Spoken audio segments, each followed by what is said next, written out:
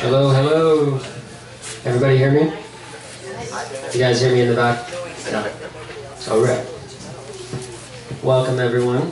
Thank you for coming. First, I'd like to thank Island Naturals for providing us this space to be here today. And I'd like to thank Yumi and Gen for all their work that they've done with in regards to nuclear activism and radiation since 1990. They are international speakers, and they moved here, what, 3 years ago? Right after March 11 earthquake. Yeah, right after the Fukushima Daiichi accident. So, please welcome Yumi. Okay, thank you. Aloha, thank you again for introducing us. So my name is Yumi, and Yumi Kikuchi. And my Twitter, you may want to know to write it down, because I will be the one in Kona monitoring radiation every day. And if it's any higher or dangerous, I will post it on my Twitter. It's been 0.05 microsievert per hour. I'll be using that unit a lot, because that's the unit I use in Japan. Okay? Here in the United States, you use different things. It's called a count per minute, CPM. And CPM is a unit you use, but in Japan, we use microsievert per hour. And this is my little Geiger counter.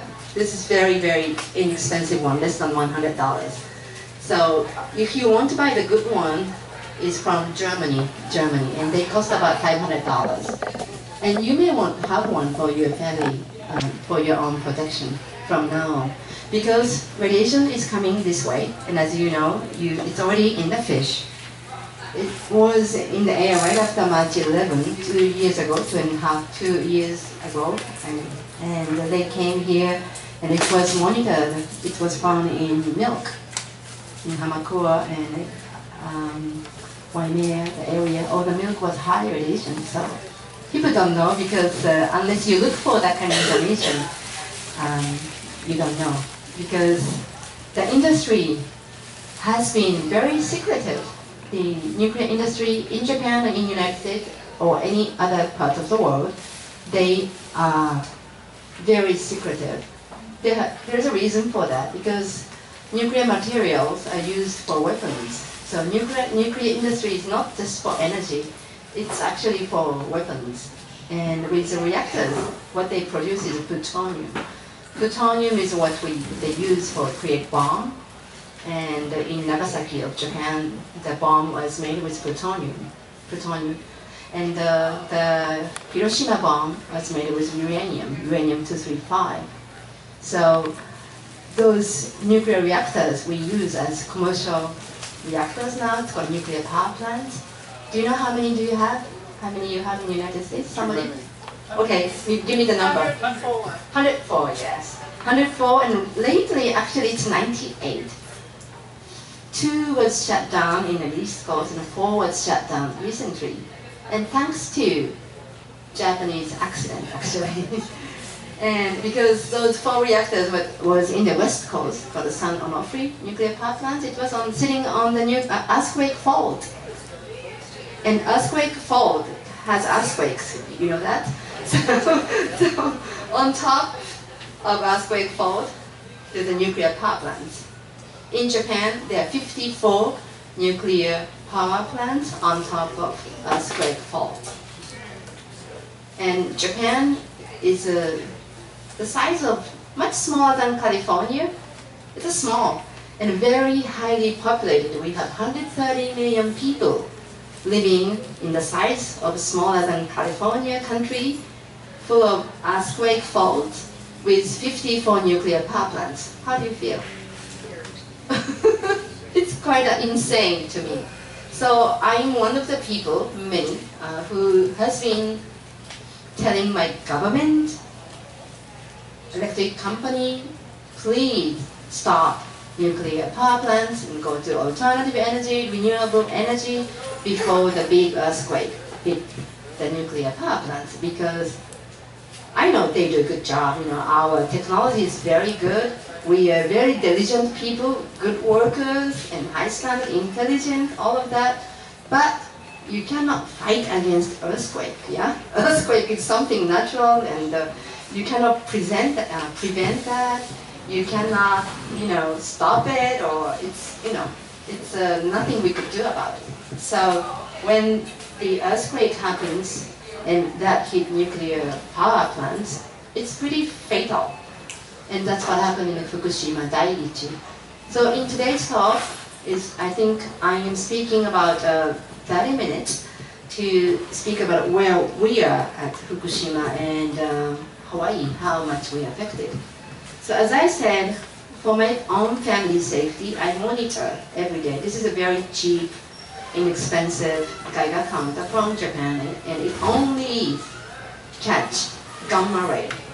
The gentleman there asked me to talk about gamma, alpha, beta. So there are 3 different lengths of radiation. Alpha is a very short length, bit longer, beta, gamma goes farther. So usually in Hiroshima, many people die from gamma ray. Okay, they hit, they go through you, and you need to be inside a lead to protect yourself. And nobody in Japan had lead suits or anything at that time, so most of the people died in Hiroshima, okay? So that's gamma ray.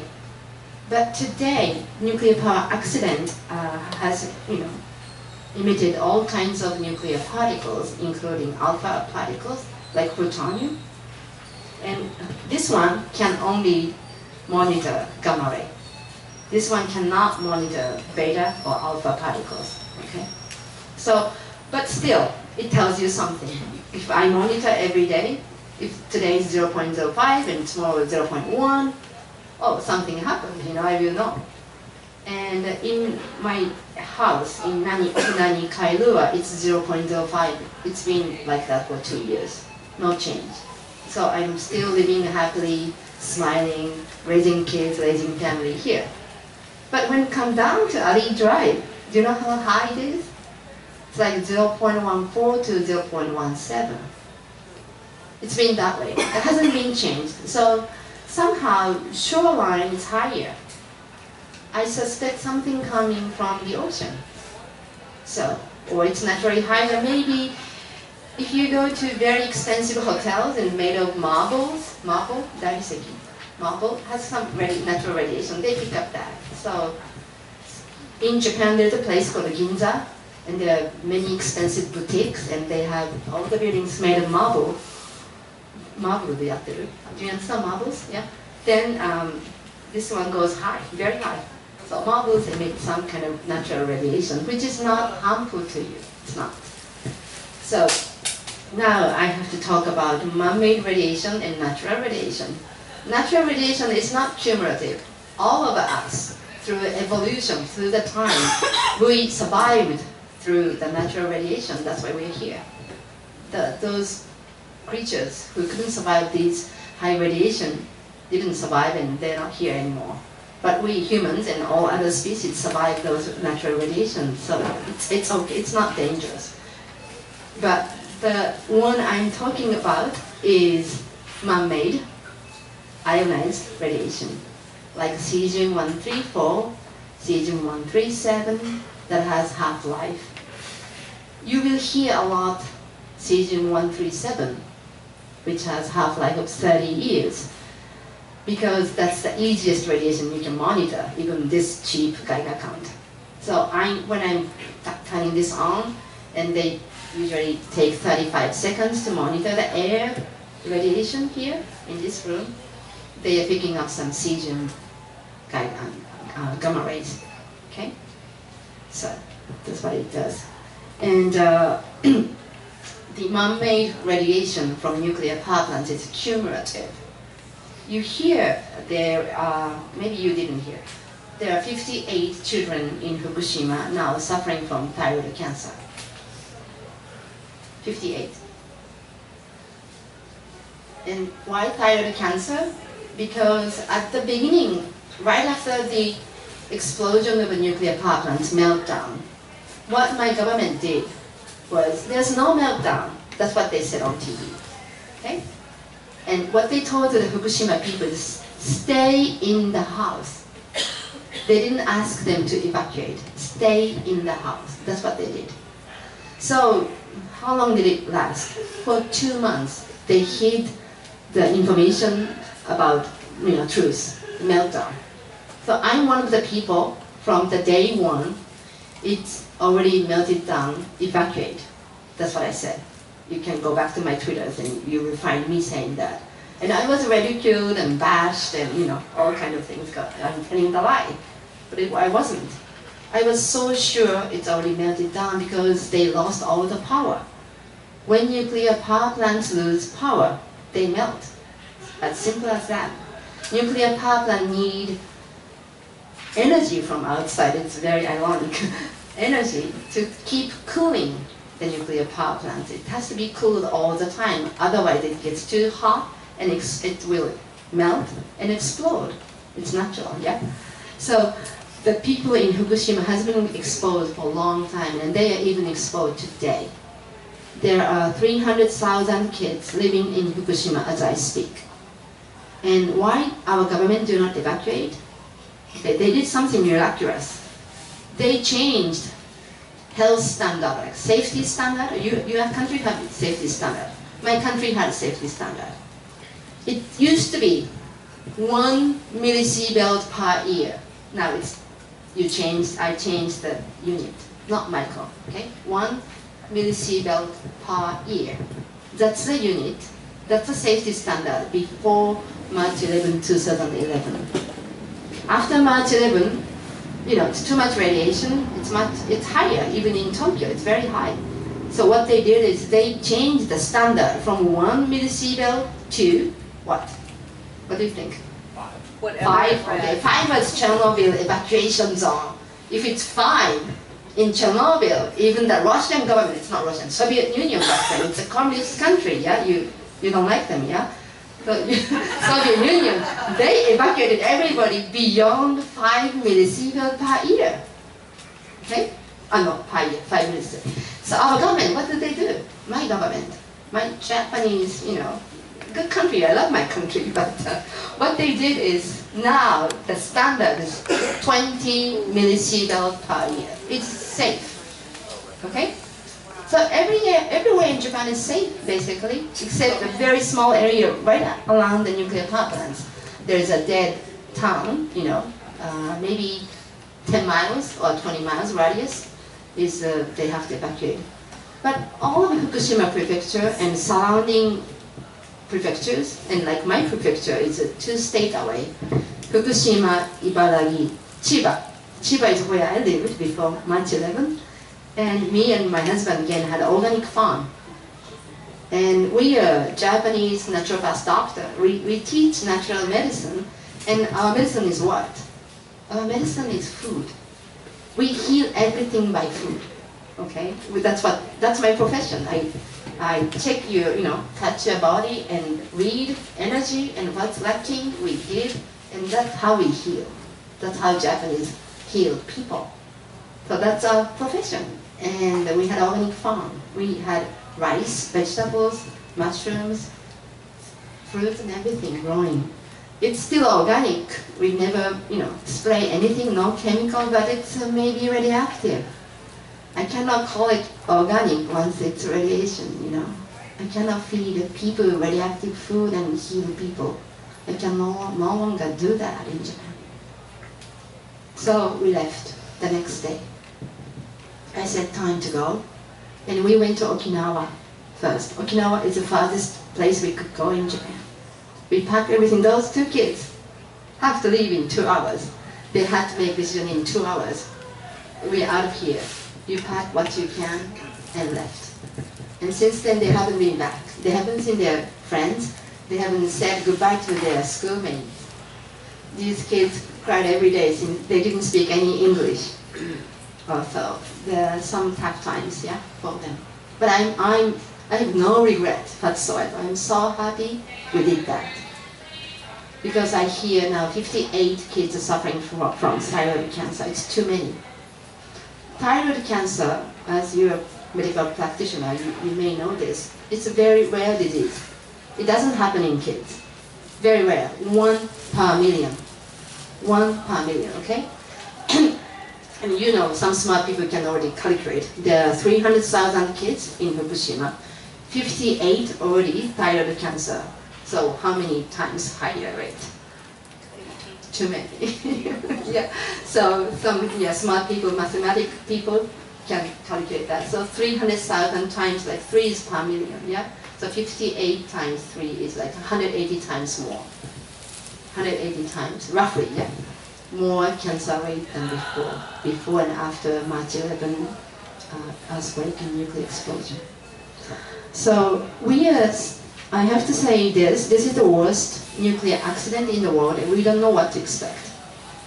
That yet, we may be waiting the worst thing yet to happen, because there are 6 reactors in Fukushima Daiichi. 6 of them. 1, 2, 3, 4, 5, 6. And 4 of them got broken. 5 and 6, number 5, number 6 reactor intact. But 1, 2, 4, they exploded. 1, 2, 3 was in operation. Number 4 unit, it was not operating. Instead, all the fuels are in the pool, cooling pool, when that happened. You think that's good or bad? Something bad or something good. Okay, so those 3 in operation exploded. That's bad enough. Number 4, all the fuel were in the pool. That means it's outside of the pressure containers. In Japan, we had this all the time from nuclear industry. Nuclear power plant is so safe because it has 5 barriers, safety measures. One is boron around the nuclear, actual nuclear plutonium, uranium pellets. There is some container to contain that, and there is another container called, how do you call it? Another one. Yeah, and then there's a pressure container. There's another one, and then there's a building. So 5 layers. So they used to tell us it will never fail, never. But it failed like that on that day. Do you know why? It's because of the earthquake.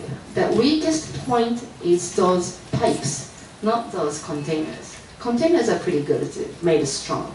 But those pipes, cooling pipes, they have to cool the nuclear fuel constantly or it will melt. Okay? But those pipes are long, and when it shakes, it usually breaks. And they lost the water. That's it. That's what happened. When you lose cooling water, they can no longer cool the fuel, and they go explode. Yeah, that's what happened. So it's really, it was expecting. If something like this happens, meltdown was expected. But our government and our media hid perfectly from all Japanese people for 2 months. For 2 months. So during that time, all the kids were exposed. As a result, now 58 kids are already suffering from thyroid cancer. So that's very, very sad. So what I do, Ken and I studied, you have one of those cards I gave you today, the green card. It says, can I have one just to show? Yeah. It says, what we do is inviting the children of Fukushima to Hawaii Island to experience a healthy respite from radiation exposure. That's our mission statement. We've done 2 groups so far, and actually January 2nd, they left Kona back to Fukushima. They spent 2 weeks. And some of you here has helped me to raise money through Zumba parties and auctions and all kinds of things. So I'm still raising money today, selling those buttons, and you can help us to bring the next group to Kona. So I want to show you, because my English is very limited, I always speak in Japanese. I rarely speak in English to the public. My profession is I speak and I write in Japanese, unfortunately. I do this in English because I don't think you understand Japanese. And now I have very short video which is in English, and hopefully you get this in 10 minutes.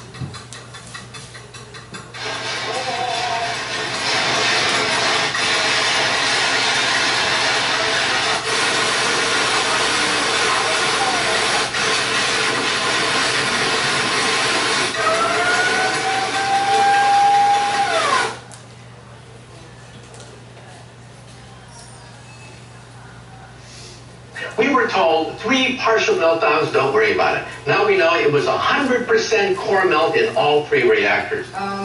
Japan is by orders of magnitude many times worse than Chernobyl. Never in my life did I think that 6 nuclear reactors would be at risk.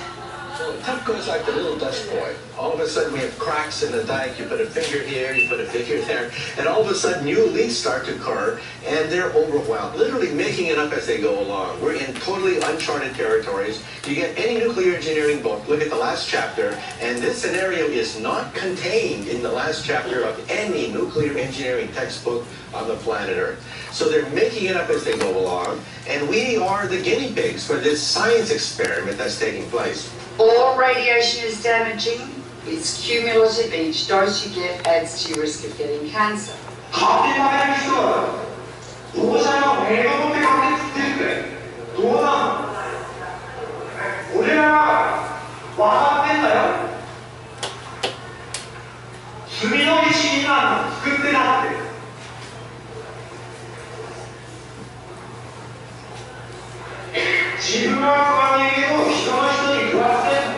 Within days of the Fukushima Daiichi catastrophe beginning, we were getting fallout coming down in rain in the United States, not in insignificant quantities.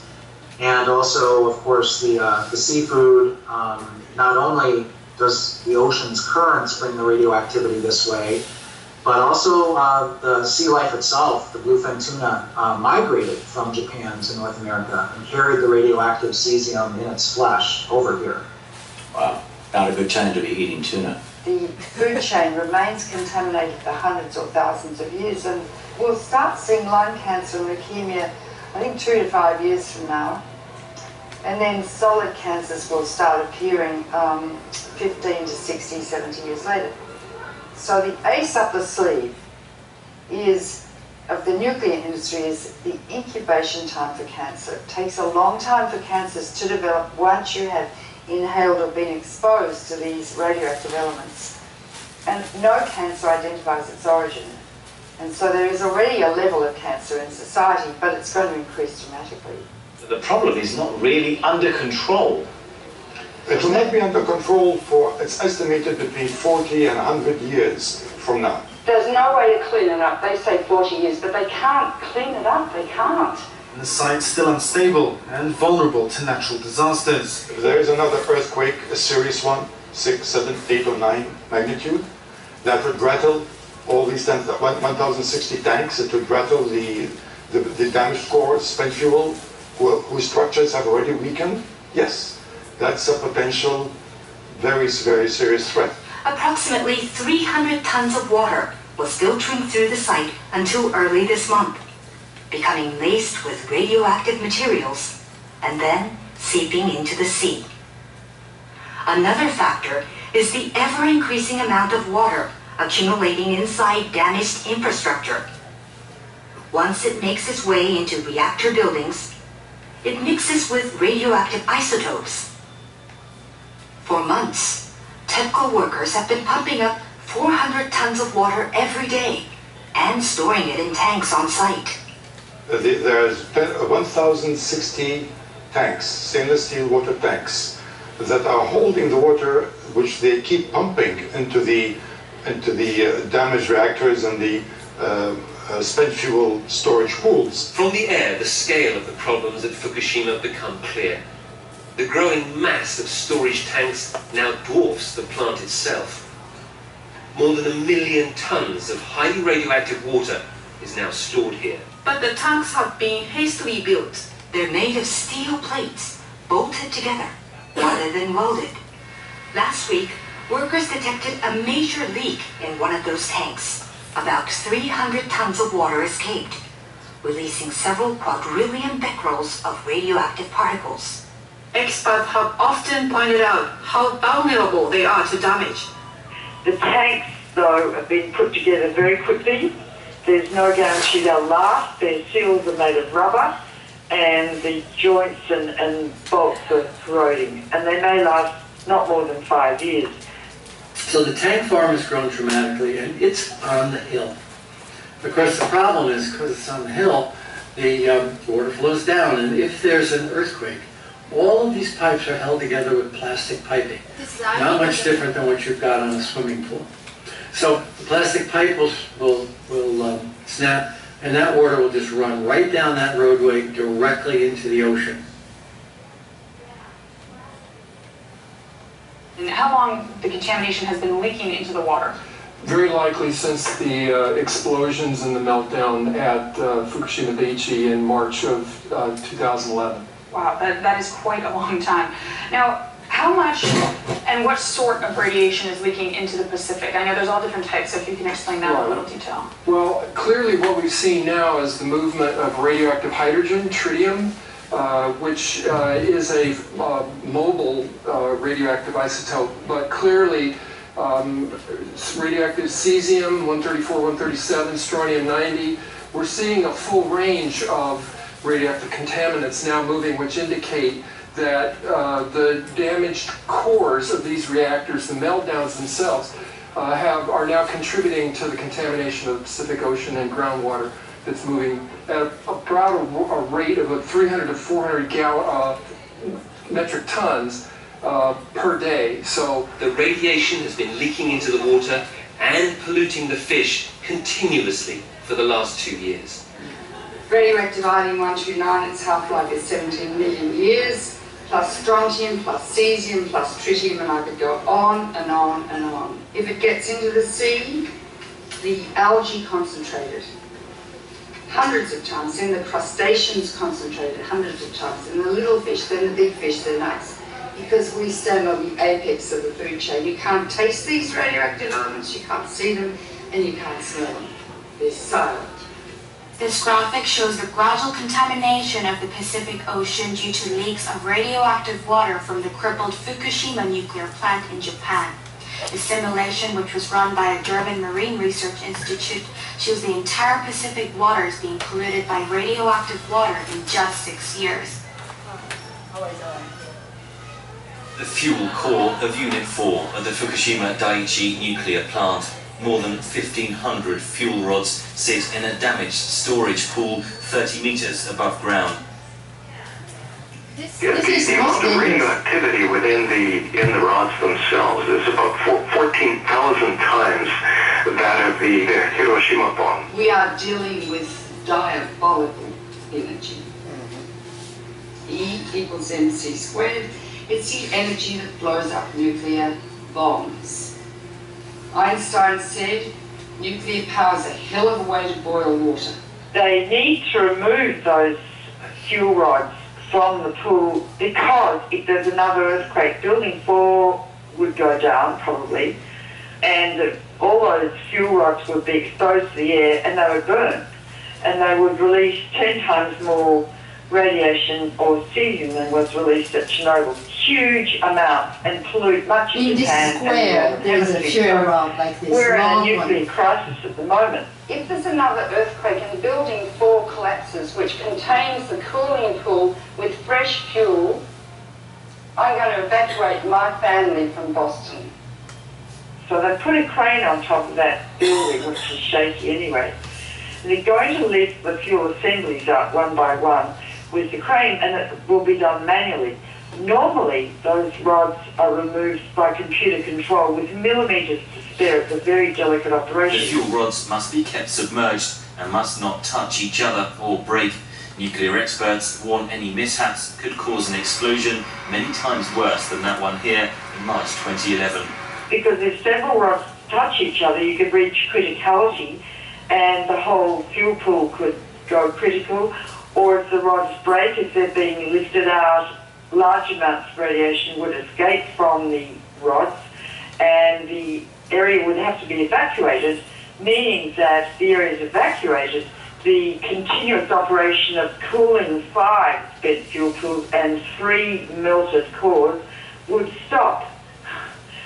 Need I go on?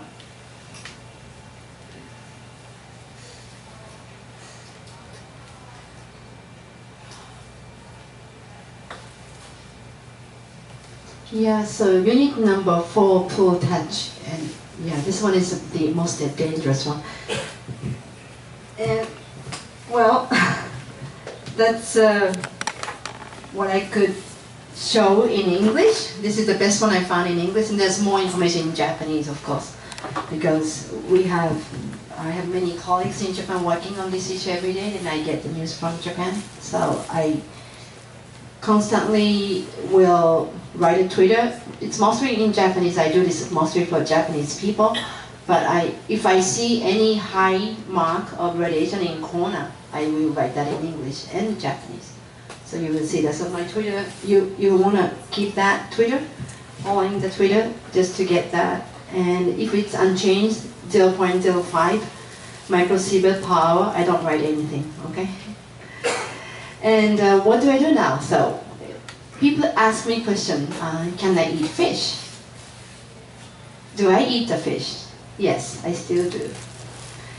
Do I eat the fish if I were pregnant? No. If I were pregnant, I wouldn't eat the fish.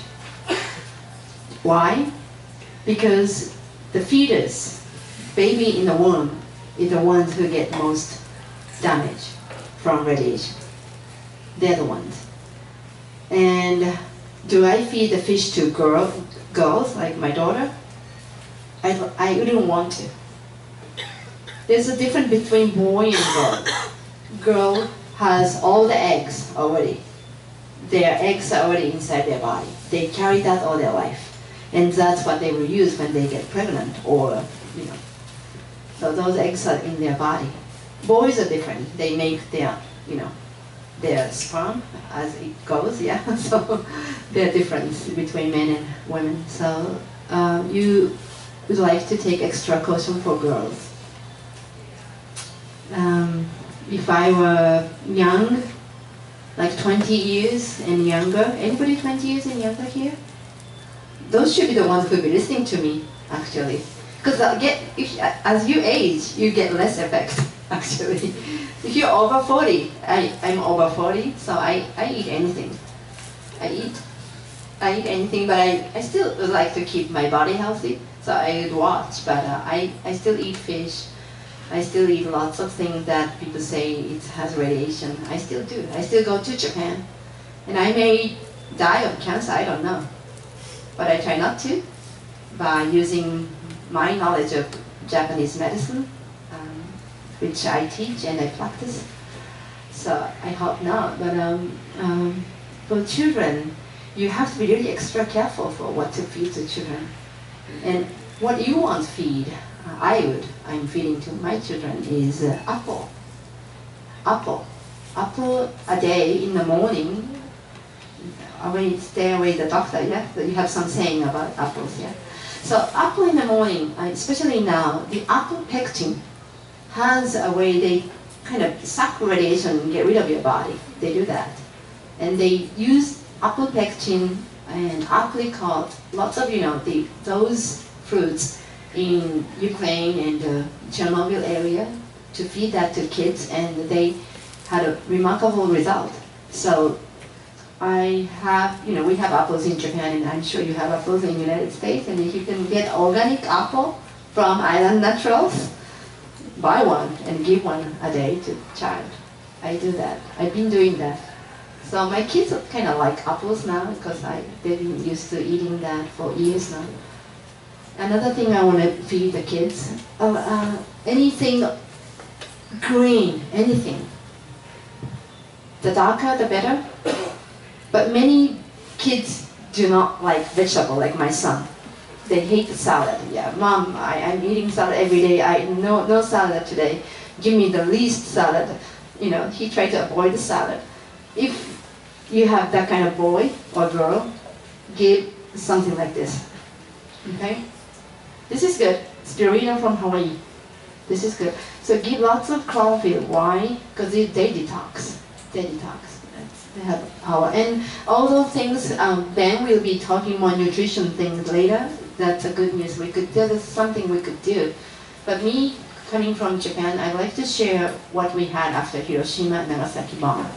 There are a group of people in Japan who lived, and there was a hospital at the epicenter, 1 mile from the epicenter. Most of the people, were incinerated and died. But this hospital was made of concrete, and they survived. And at that time, we didn't know anything about radiation. It's the first bomb. We didn't know about nuclear bomb, okay? So that hospital kept operation, and people were coming to that hospital to be treated, okay? 1 mile in the epicenter. And they didn't have any medicine, of course. Everything is burned. All they had was miso. Miso, miso? Miso, and they fed miso and brown rice with seaweed and wakame. Wakame is another seaweed. And umeboshi they had. And they all survived. All of them. All of them. None of them died. So there's something amazing about miso. It's real miso. Not the instant miso you buy, It has to be real, live culture miso with lots of enzyme. That can help you. So be friendly with miso. It's an acquired taste. You may not like it, but get to like it. It really protects you. If you don't like miso, you can eat like kombucha, or you can eat sauerkraut. Anything fermented is good for you. And I eat more organic raw than before now. After March 11, you need more enzyme than before. To fight against cancer and leukemias, you need more enzyme. With the age, I said, as you age, you get less effect from radiation, but as you age, you lose your internal enzymes, okay? So if you're over 40, you need more enzyme from the food. That's another thing. When you are 20 years old, the enzyme level inside your body, metabolic enzyme and shokakoso.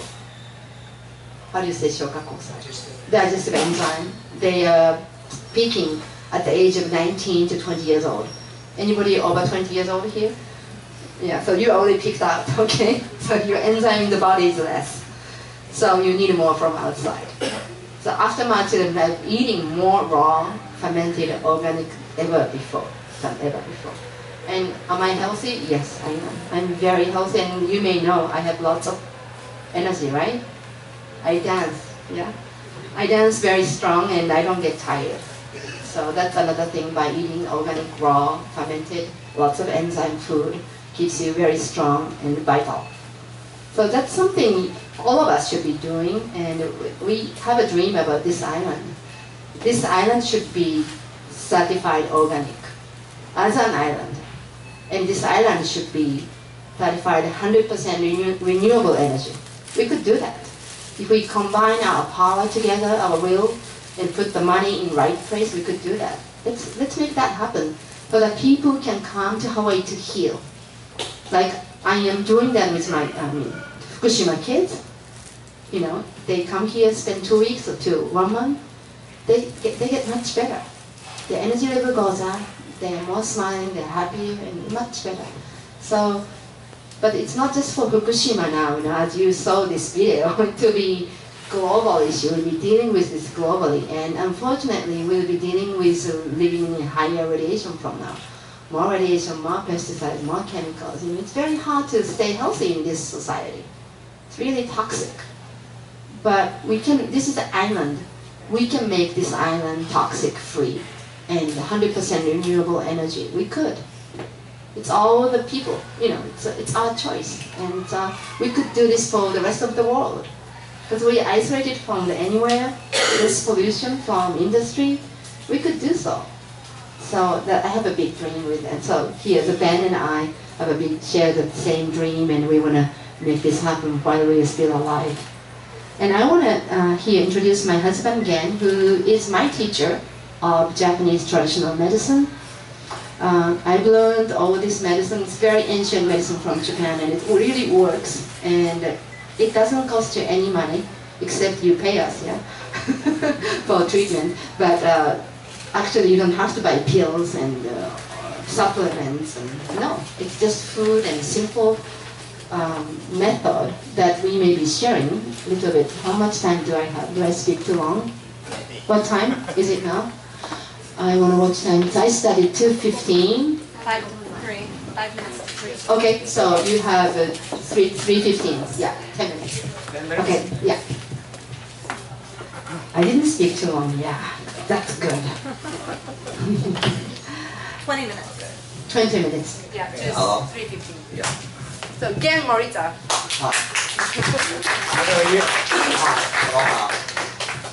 I know you are very concerned about the radiation effect on health, but first we have to know our body, our system, how it works.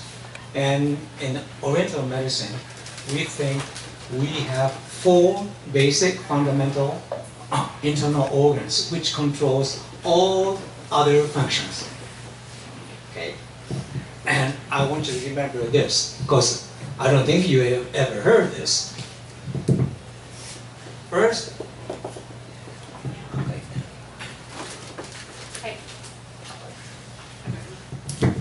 right here, yes, some may recognize this as the 4th chakra. We have thymus. Thymus gland is one of the most essential, important organs. Have you ever heard of thymus gland? Do you know what it does? Immune system. Very Yes. good. Yay! So, when we check our client, this is the first organ we check because it indicates the level of your health, in other words, your life force, how much your healing power you have. So, very important. If you have high thymus function, you don't have any worry. Okay, that means you have a full power to control your body.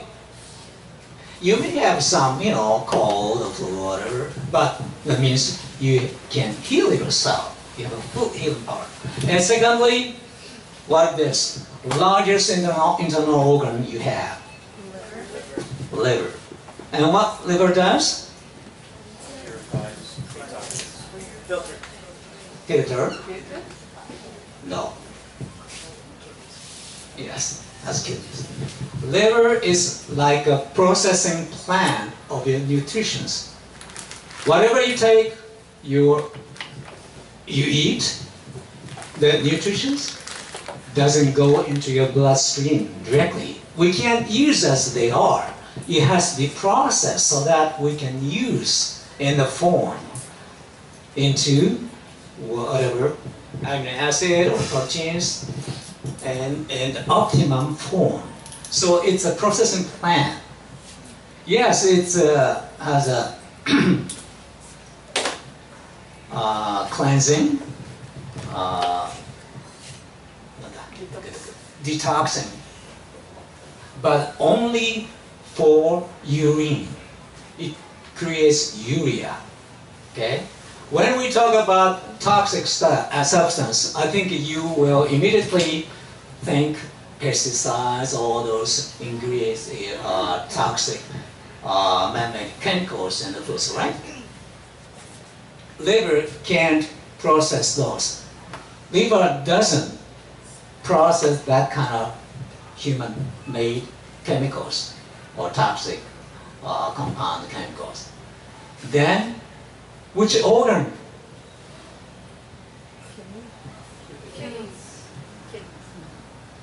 Okay. Okay. Take your left hand and touch the end of the elbow, just side. Left side. And with the thumb, push. Yeah. Where your elbow touches. Oh, of course, it's varies with individual. Some people have longer arms, yeah?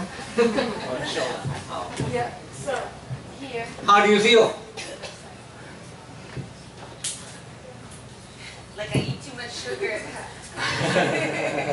This is being considered as a mystic organ, because we didn't know what it's for. So when the surgeon do a surgery, they usually find this is inflamed and they take it out for service. This is spleen. And in Eastern medicine, spleen has a very important role because this toxifies what we call those toxins, detoxification. And it controls our hormone system. It controls our thyroid and reproductive system. And it controls our lymph flow. So already you understand how important it is. Okay?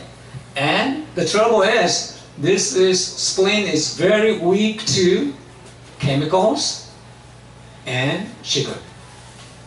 So that's why we emphasize that whatever you eat is very essential whenever the radiation is involved. And lastly, there's a last lid. We have 12 lids. This is 12th lid, which ends in between somehow, because we are still in the evolution process. This is kidneys, because we have two. Okay, and if you touch it, you may feel uncomfortable or maybe you feel pain, because most of the people, kidneys have inflammation problem. Kidney is a filter of your bloodstream. It's very important. Okay. So what I'm trying to say is, what you eat creates you, of course. So it depends what you eat. Means a lot. And I think Yumi discussed a little bit about the green. Why are all the plants green? Chlorophyll. And why all the plants produce chlorophyll? Why? What's the main purpose? Make blood. What? Make blood. Make blood. Okay. Yeah. Eventually by oxygen. Well, I tell you, the sun is, of course, a very beneficial energy, but not always. Because if you expose yourself in the sun, what will happen? Sunburn. Skin gets burned, and if you keep exposing, you get cancer, right? Now, why not the plants? Plants is the same DNA as we do, because they produce chlorophyll to protect themselves. They keep detoxifying the radiation, lethal radiation. Okay? Ultraviolet, right? And X-rays on the radiation. It's in the sun, but fortunately we have a barrier surrounding the Earth, so they reduce the amount, but still it reaches to the surface of the Earth. But animals, like we can walk, we can hide ourselves in the cave or the shade of trees, but not the plants and trees. That's why they produce this chlorophyll. And that's the main reason why we try to tell you, eat greens. Lions, they eat meat, but what they eat first is they eat the guts of the horses or whatever. They are herbivorous. Herbivorous. Yeah, because in the guts there's a lot of chlorophyll. So they take this in lions, and they use the chlorophyll and detoxify. So that's the main reason why the vegetarian is so important. Okay? And here it is. Okay? Need to be organic though. So now we have to do some promotion of this island natural. So this kind of stuff, perfect raw or any kind of green chlorophyll I like work. vibrant green. I like this one. This is my favorite. And this one also. Yeah, question. Yes? Is there a preferred way to get the most out of your greens? I'm assuming that having something fresh is the best way to do it. Yes. But pulverizing it or juicing it or just throwing it whole into a smoothie, I feel like having something straight out of the ground would be the best way to intake it as opposed to something that's been processed. The best I think is take it and eat it. Yeah, that's best. But not everybody can do that. So next best is like juicing, and the next maybe the smoothie. Yeah, but if you are healthy, now any of those works for you. And yeah, but if you're really very ill, I always recommend juicing for the very ill patient. But once you're healthy and your digestive system is okay, smoothie can take more nutrition. Yeah. So each person is different. So that answer your question? Yes. Any question? I wanted to add because I wanted to answer. He requested me to speak more on radiation things. I want to touch on a little bit about radiation where it accumulates in organs. Like Helen, most of the people in the video, they are my friend. I've been working with them for like 20 years now. Like Helen Caldicott, she is a pediatrician from Australia.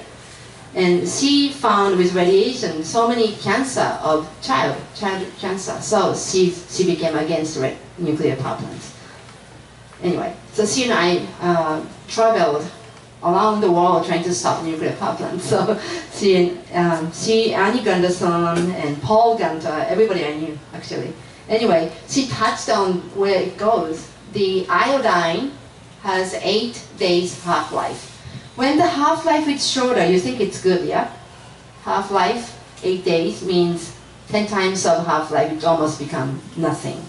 So iodine, 130, becomes 0 after 80 days. Like 3 months later, it almost becomes 0. Is that good news?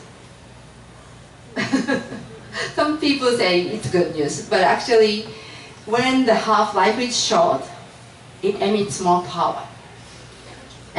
More energy. So those kids in Fukushima exposed, to iodine 130, and it goes to thyroid. Thyroid is hungry for iodine, and they don't recognize between radioactive iodine and the natural iodine. So important thing is to keep your thyroid always full of natural iodine. Natural iodine, where do you get that from? Like kelp powder? Island Natural has one, try to get non-radioactive kelp, okay? I hope. Anyway, but there's a natural iodine pill, you can also buy that. Yes? How do you get non-radioactive kelp? It's very hard nowadays, yeah. I don't buy from Japan. And it's very hard question to answer actually. Maybe Atlantic, we don't really know. Some part of eastern part of Japan still clean, no radiation there. The Hokkaido, the other side, not this side. That's east, so west side. Maybe some of you have answer. No. Yeah. There is a person that lives on the Atlantic coast, and he collects all of his own seaweed. Okay. And it is excellent. I've been using it ever since that event. Is that enough to feed the humanity? Well, or Kona people, yes. We have some here, right here today. Yeah. Feed the people, I see. So yes, I'd be happy to share that information. Okay, great. So make sure you eat like more seaweed than before, like nori or hijiki, wakame, kelp, or Hawaiian. Lim. How radioactive? I don't know. That's another thing we have to ask our government officials, local government, legislation. We need to pass legislation to monitor those seafood and sea lives, how radioactive it is. We need to do that. Yes? Unfortunately, they are using various types of monitoring equipment that does not do the alpha, beta, and the gamma. Yeah, that's more expensive. One Yeah. type. So it's not giving you the full information. I see. But still, even just gamma ray, even just cesium, that's very important information. We should, ask for that. Yes, gentlemen? Yes, The algae that's grown in some lakes, Yeah. is that a good replacement for the kelp? Yes, probably. Yeah, if it's not radioactive. United States has lots of nuclear facilities, and they always use water, and they always leak, and they don't tell you about it. So it's, even if it's a fresh water and it seems to be clean, you don't know. So that's another thing. It would also matter because if the lakes don't have iodine in it, then the algae wouldn't have a large amount of iodine. Yeah, that's it. I see. So I am eating more seaweed. Like today, lunch was norimaki, seaweed nori. You know norimaki? Nori raw. I use that a lot for kids, you know, so that they eat some kind of seaweed every day. My child has been complaining. My snack was always kombu, kelp, as a child. That's what I gave to my daughter and my son as a snack instead of candies. That's how they grow, and she complains, I'm miserable, you know, I didn't eat all the good candies like these kids eat. But you know, she's healthy. So iodine, another thing, let me finish what okay, let me finish. So iodine goes to here, cesium, where do they go? Cesium go to muscles, yeah? But which muscle is more damaging? Heart muscles. Heart muscle will not be replaced. Only 1% of heart muscle will be reproduced. A year, 1%. 99% stay the same, okay? This muscle, yes. So they go to muscles, and the damage will happen in the heart. So in Japan, there's more and more heart attacks. We are not, you know, obesity is not the problem in Japan. We are fit people. Japanese diet is very healthy, but they just die from heart attack now. And I suspect it's cesium 137. Okay, strontium 90, where did they go? The half-life 29, it goes to bones, okay? Bones. When they go to the bones, all kinds of problems, you know, like leukemia, and they have bone cancers, and it's very hard to get rid of. And plutonium, where do they go? They go to the lung. Lung cancer, it's mostly attributed to plutonium. 239. So that has half-life of 24,000 years. So that one is hard to get rid of. So plutonium is the worst one, I think. And strontium is another, I don't like that. I don't like cesium. But anyway, and it all goes to all those organs. And you want to study the study of Yuri Bandajewski, which didn't show up on this video. That's another person. Yuri Bandajewski. Can you spell it? I cannot spell it. Y-U-R-I-C. He is Gomery University of Ukraine, and he was kaibori. How do you say kaibori? He's a doctor of medicine, medical doctor, but only treat the dead bodies. What do they call that? Forensic pathology. Okay, that one. That one. I don't know the term. But he does that, and after the Chernobyl, he's been collecting organs and what nuclear isotopes were in the bodies, okay? And he found out, his data was shocking because very little nuclear, like cesium in the heart, was fatal for the people. That's what Yuri Bandajewski studied. And his studies, his thesis were banned, of course. And he had to spend 9 years in jail, or 7 years in jail. He was arrested for releasing that information. He was president of the university, medical university of Ukraine, or Ukraine or Belarus. And he's now out of jail thanks to Amnesty International. I worked on that campaign too. So he was in Japan speaking about it. Anyway, Yuri Bandajewski is another person. You want to study how the radiation affects each organ. It goes into the organs. And we need to eat more and more greens. Right after the Chernobyl accident, Austrian government made a survey. They found out 80% of radiation comes through mouth, not from the environment. 20% the environment. Food. Yeah, food. That means food. So if you are selective what you eat, you can protect it pretty much. So it's very And this important. place is a good place to buy product. Lots of organic and lots of good stuff. I shop here a lot. So And also, medicine, food is your medicine, okay?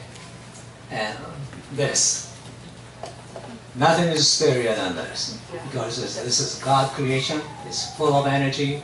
It is holistic energy. It's perfect. It's miraculously balanced. If you try to take out something out of those ingredients, somehow it loses living energy. Yeah. It still works, but I recommend you eat as a whole, as living food. That's why we recommend the raw food. So we have to go now. Yeah. Any questions? Any question? We have question session after Ben's speech. Yeah. Maybe just one. Do they have farms for seaweed? Like, do they make the maki seaweed you're talking about? Do they farm it, or like? Some places, like nori is all farmed. Yeah, not in the ocean, but just. Yeah. Right? This spirulina is farmed. Yeah. All of it.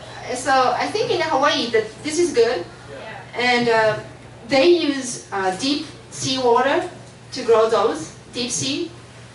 Deep sea. They come from like very deep sea and come out from here, right? And that's water is not toxic. It's very clean. So I think spirulina company has very bright future for hopefully. What about the nori for sushi though? Nori for sushi, it's a hard question. I used to use all Japanese and I'm always local, buy local, eat local. And now I have to change my thinking, I have to buy maybe Korean or Chinese or, which is hard. I struggle still. Yeah, I'm still struggling. I don't know the answer. Well, it's hard for us when we see these products and we really don't know where they come from. Yeah. Well, in Costco, all you could buy is from Korea now. Yeah, they have that. Yeah, so I am buying that one for now. But we don't know. We don't know what's best. Yeah. We're just trying. We are, somebody said we are all an experiment. This is human experiment. How are we going to survive on this more radioactive environment? That's an experiment, really. But I really want to share the information so that we all survive together. That's my purpose. I want, of course, the kids is my priority. I want all of us to survive in health, in good health. Okay, so we stay in touch and we survive together. Okay? Yes, one question. I have a question. I don't really rely on the government to keep me healthy.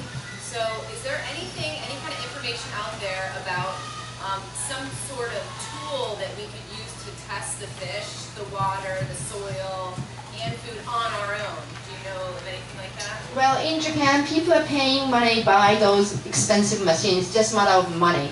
Raise fund to have those machines and to test it ourselves. You have to hire some stuff, to do the testing. So that's what Japanese people are doing, apart from government. Government does their own testing, but people do their own testing. Yeah, Greenpeace International, they've been monitoring the food in Japan. Greenpeace Japan is doing an amazing job. They're monitoring all the food, especially the fish, and they disclose so many good information, so much good information in Japan for people. So all we could do is, if you have interest, you can talk to your friends and have that kind of group, maybe create non-profit to buy those machines and to monitor. Yeah, we should. Yeah, thank you. Yes. Can I ask you, based on the spirulina question, you were saying that they're taking deep ocean water Yeah. to create that. I read that the radiation density is more intense deeper in the water than higher in the water. Is that? It goes in the bottom, yes, but that deep sea goes under seabed. Deep water comes from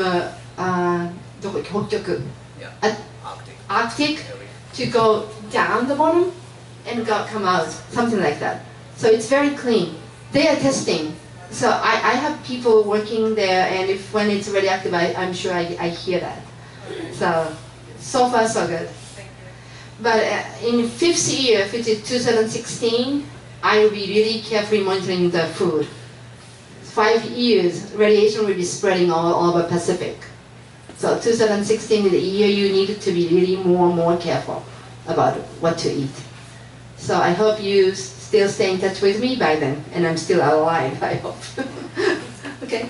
And there's more question after Ben speak. Do you have to, unless you have to go now? Is the radiation still pumping into the ocean? Yes. It's still in. They're trying to prevent, but 300 tons a day, and that's a lot of those containers to make. And Japan will be filled with those containers soon. Then they have to do, get rid of the water somehow. Yes. Are the people protesting over there at all? Yes, we are. Because we don't ever hear anything. Every Friday, if you go in front of Japanese government office, tons of people protesting. Yeah. Is it doing any good? Maybe not. We are protesting, yes. And we're doing lawsuits, all kind of things we're doing. But people of Fukushima are more quiet. They are more controlled, more quiet. And they don't like to hear negative news. Kind of, people in Fukushima are more quiet. It's very sad situation. Yes? Is uranium one of the particulates that's coming out of Fukushima? Some people said yes. Because on the Big Island, there's been an issue of degraded uranium? The military has Yes. munitions, Yes. and it's cheaper to shoot the munitions off than to Yes. dispose of it properly. Yes. So there's been noticeable amounts of depleted uranium blowing around. It's found in the urine of some people nearby Pohakloa area. Even down in Ocean View, there was a nuclear watchdog over here, and she was testing levels just in the air when she was here by chance, and she picked up high levels. I see. And so I'm wondering, that's one thing to differentiate Yes. between the Fukushima and. It should be DU is uranium-238, and this one coming out of Fukushima should be different. I mean, not so high in uranium unless when unit number 4 collapses, we may have one uranium. Yeah, we may. Now we should be picking up more like cesium, strontium, iodine. Yeah, so it's bad. All of them really not good either. None of them is good, unfortunately. So one good news: we all survived. You're pretty healthy. We're still living. And you're not going to be dying tomorrow. So we're going to be surviving together. We are pretty strong. We've done 2,000 testing out here in the Pacific. I mean, nuclear testing. And we all survived that. So Hawaii has the lowest mortality rate in the United States. Yeah, Hawaii is one of the healthiest states in the United States. Yeah, next to California.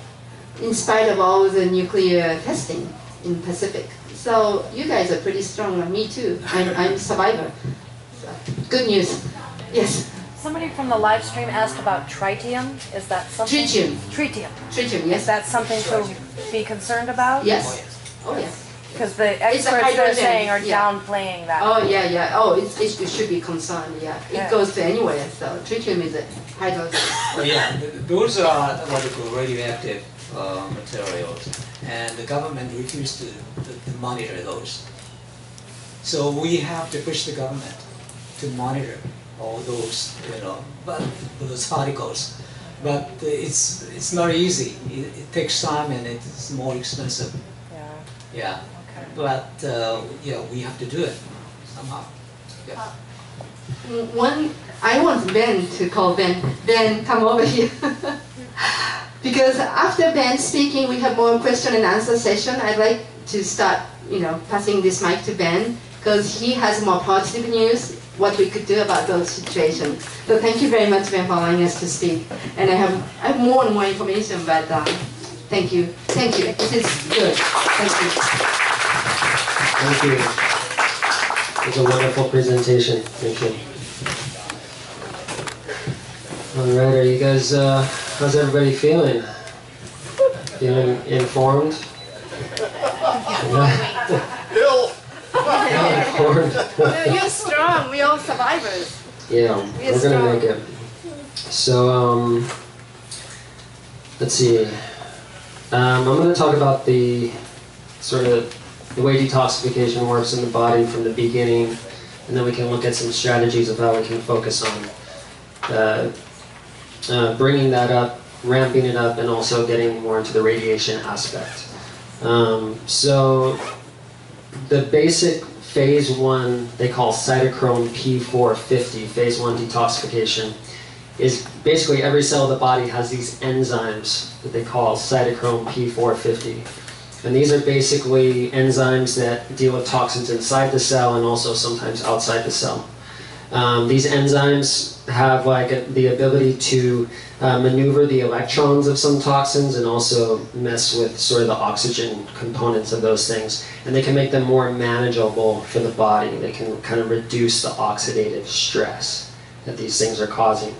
Then as they become more manageable, we move into phase 2 detoxification, which involves some really great molecules like glutathione, methyl donors, glucuronic acid, things like that. And we can talk about how to bring those up to higher levels in the body. So beginning with glutathione, there are some supplements, there are molecules that help the body to create glutathione. Basically the cysteine amino acid is responsible for giving the body that juice that it needs to create glutathione.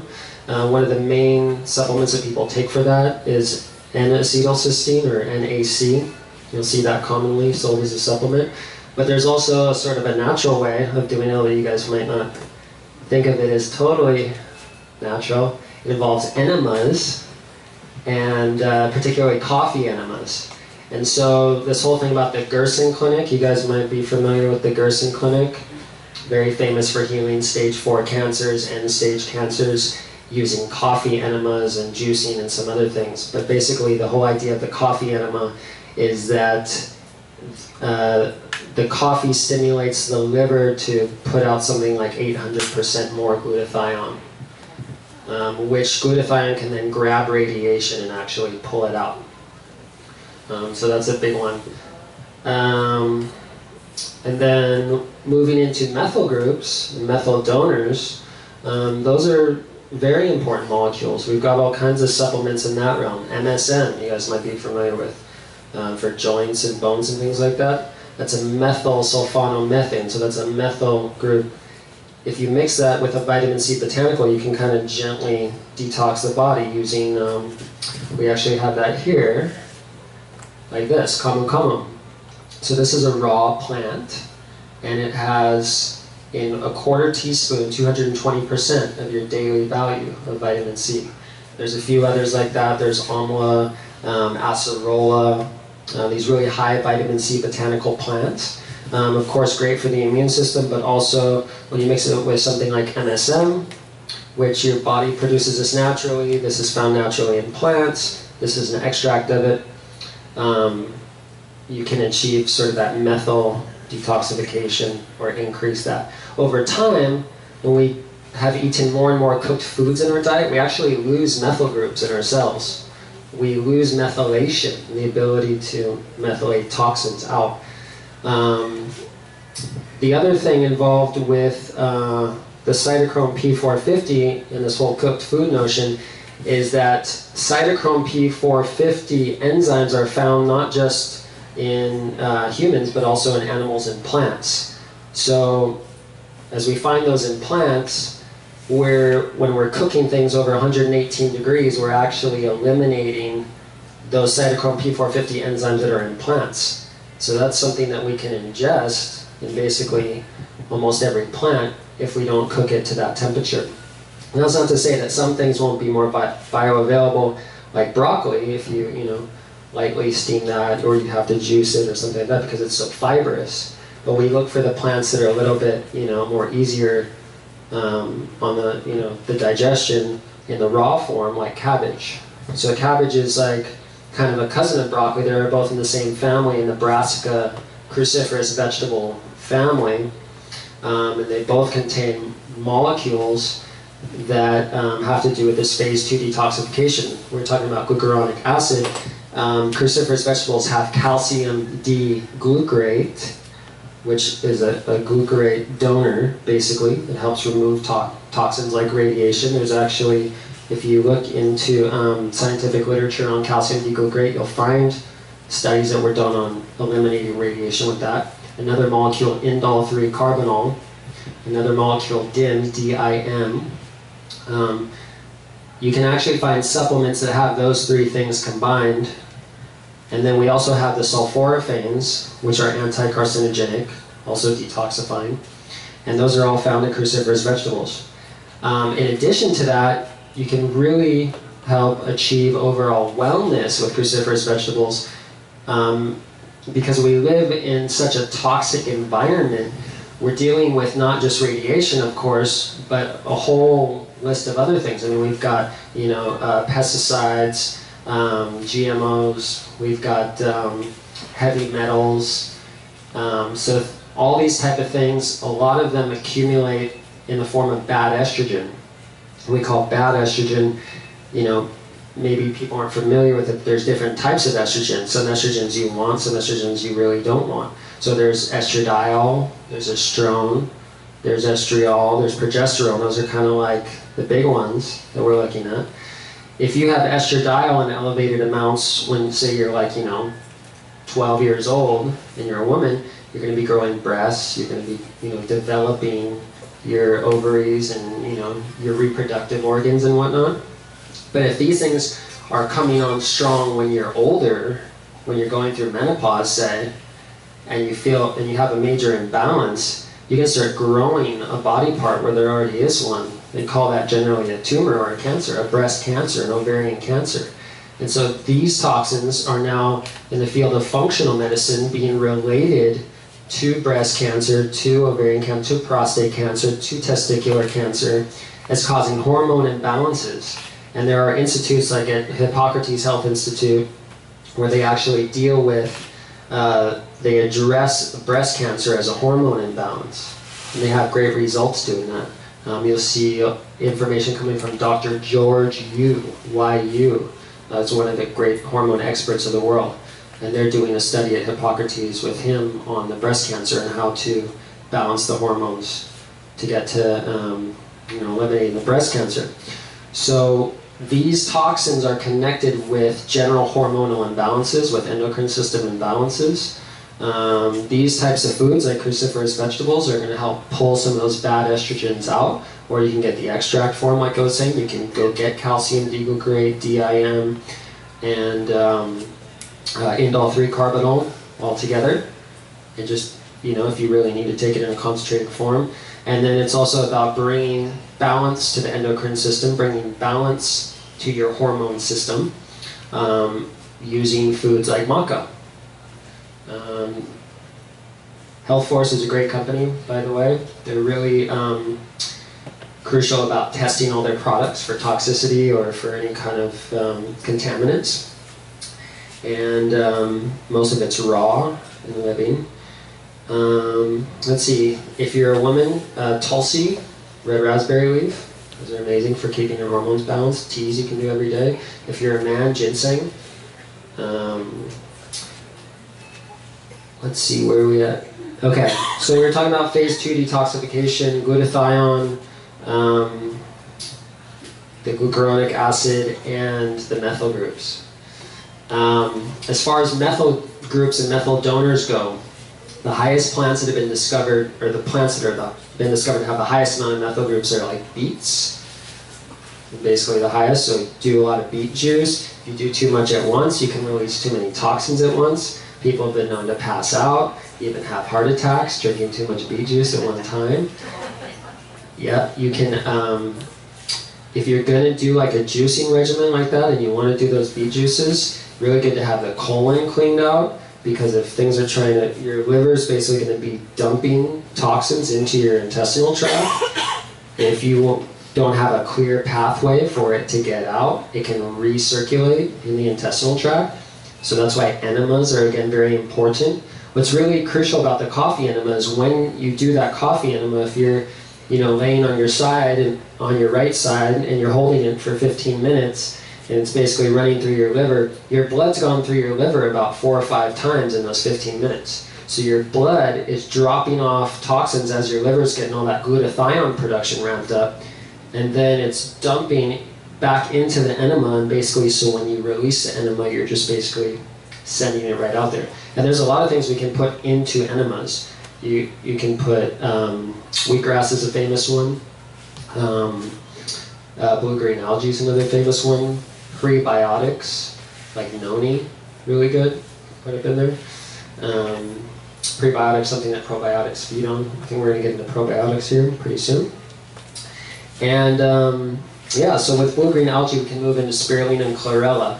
There's a lot of scientific literature on spirulina and chlorella specifically to radiation. Apparently they were used in Chernobyl, especially with children. There were studies done there on that. Spirulina apparently has a rapid action of removing radiation, especially for people that have like radiation sickness, like they've definitely been poisoned by radiation. They do really high doses, like 4 grams a day of spirulina, which is a lot. That's like, this whole bottle is, okay, 454 grams. So yeah, it's like, you know, 1/10 of this bottle or something like that. But yeah, about 4 grams a day of spirulina. And then, you know, spirulina is just good for your overall health. So it's the phycocyanin molecule in spirulina that's helping to remove that radiation. Phycocyanin, PHYCOCYANIN.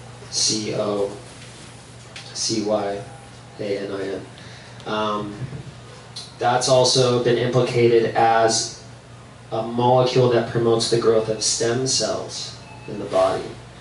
So if we're looking to create certain types of cells, like immune cells, maybe you'd mix your spirulina that has the phycocyanin with the camu and echinacea astragalus.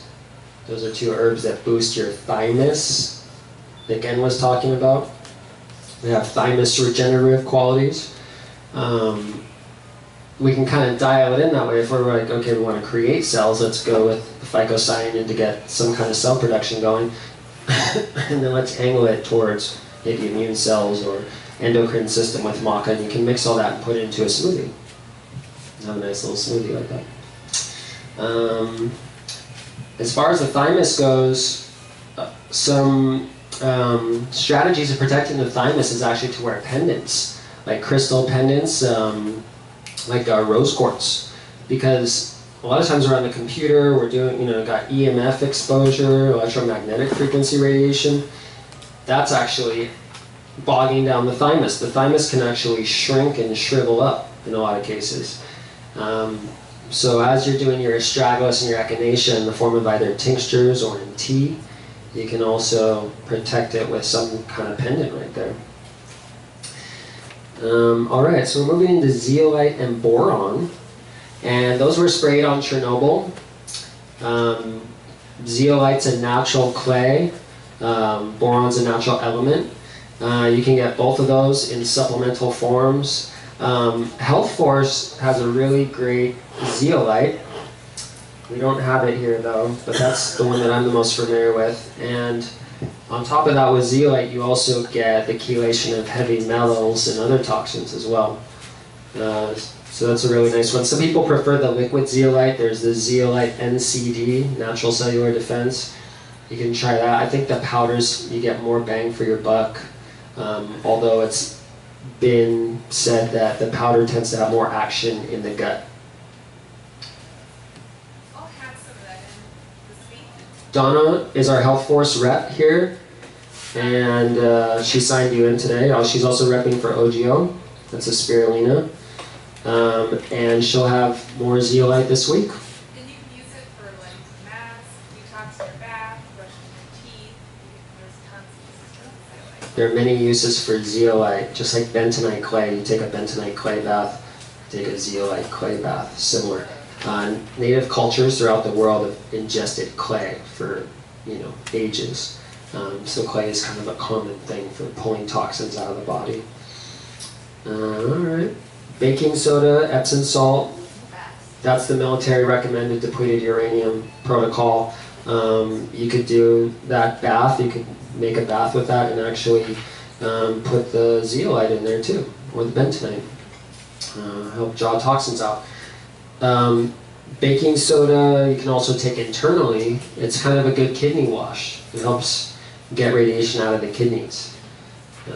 So that's another strategy there. Of course, when you look at baking soda, you want to look for pure sodium bicarbonate. You don't want any aluminum or anything else in there. Just pure sodium bicarbonate. And generally the big Arm & Hammer, that's what it has. And I use baking soda to brush my teeth. I mix it with essential oils and coconut oil, brush my teeth with that. Do a little whitening with that. And then I use it in my laundry, the laundry soap. And use it to scrub down countertops. So it's a good non-toxic cleaner. And then as we get into that, with cleaning products, you know, we're generally trying to protect ourselves from radiation by staying non-toxic in general. We want to get all the toxins out so that our body has the strongest defense, right? So eliminating toxic cleaning, household cleaning products is very important. Yes. Beauty products, you know, all these types of, you know, when you're like doing your Windex or whatever it is, you know, those are toxins that you're inhaling unless you're wearing a mask. But even then, it's still off-gassing. Plastic is a big one, you know, drinking out of a glass water bottle rather than a plastic water bottle. If you buy a plastic water bottle to drink out of, chances are that plastic water bottle company blew that plastic bottle, and instead of letting it off-gas for a year, how quickly do you think they filled that up with water? As soon as it was cool. Right away. They might have even cooled it that way a little bit. Might have been warm. That's plastic. You're drinking plastic tea. That's what we call that.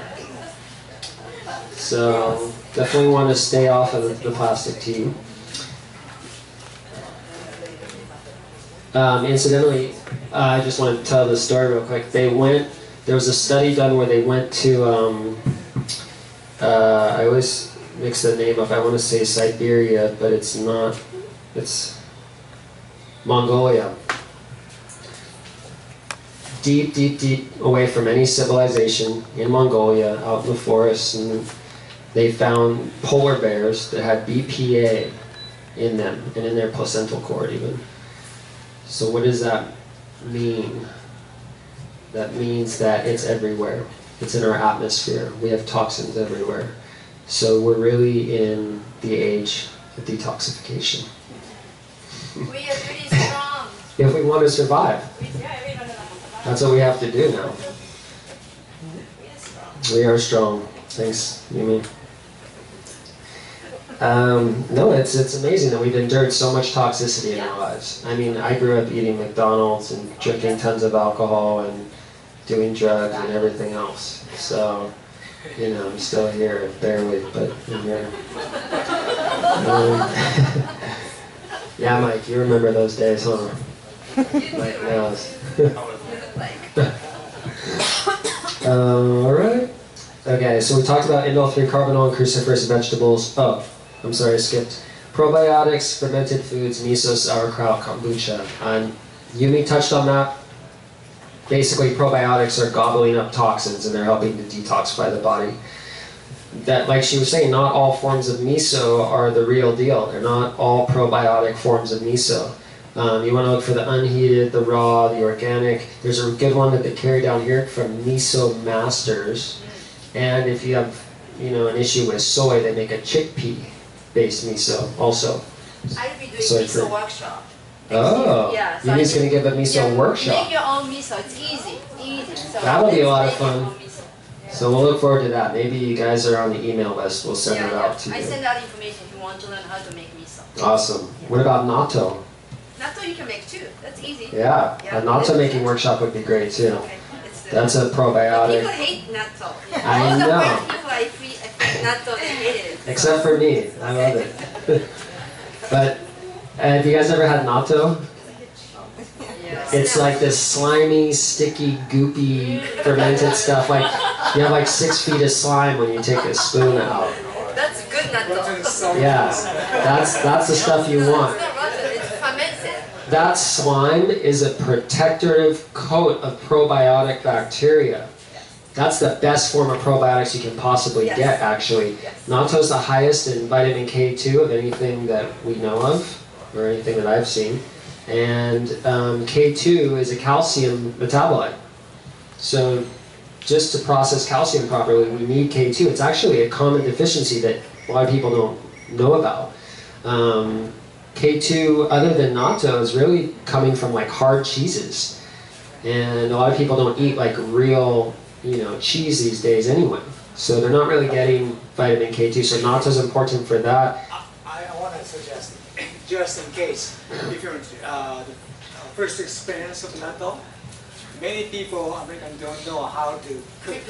Prepare natto. Okay, you can buy at the Target even. Target or Here too. Yeah, And then. it's cheap. First, you put it in the jar or whatever container. You have to stir. Mix. Mix it. 100 times. Make it white. 100 times. That's a trick. Okay, so they stir it 100 times, their natto. And that's how they prepare That's it. important. Now there's a lot of junk natto out there in the stores too, right? So you got to be careful with that because soy is all GMO now, so you got to get the organic natto. I actually ordered from a company in California called Megumi Natto, yeah, MEGUMI. They do organic and it's really nice stuff, and they always ship well. So yeah, sauerkraut. I've been a champion of that for a long time. You guys probably know. I've been making sauerkraut for a long time. Amazing stuff, It's pre-digested food basically with probiotic stuff. So you could put your broccoli stems in there, you could put your beets in there, all the vegetables you want, even the ones that are super fibrous like carrots that you might not normally get as much bioavailability.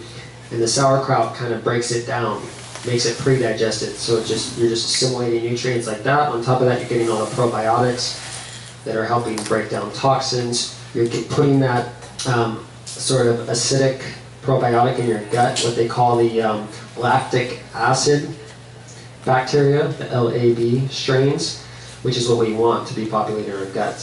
Sauerkraut, very important. Same thing as kimchi. When you look forward to, they actually just started carrying a new one down here, and then I'm starting over at a cafe in Kopiko Plaza. It's called Cocoa Island Cafe. It just took over where Upcountry went in there for a little bit, and then they moved. And Cocoa Island took over, and we're going to be making sauerkraut there. We got the crocs in there, everything. Maureen supplies us with the best local organic cabbage. Thank you, Maureen. And Adaptations, they've been doing wonderful things for years, giving us local organic produce.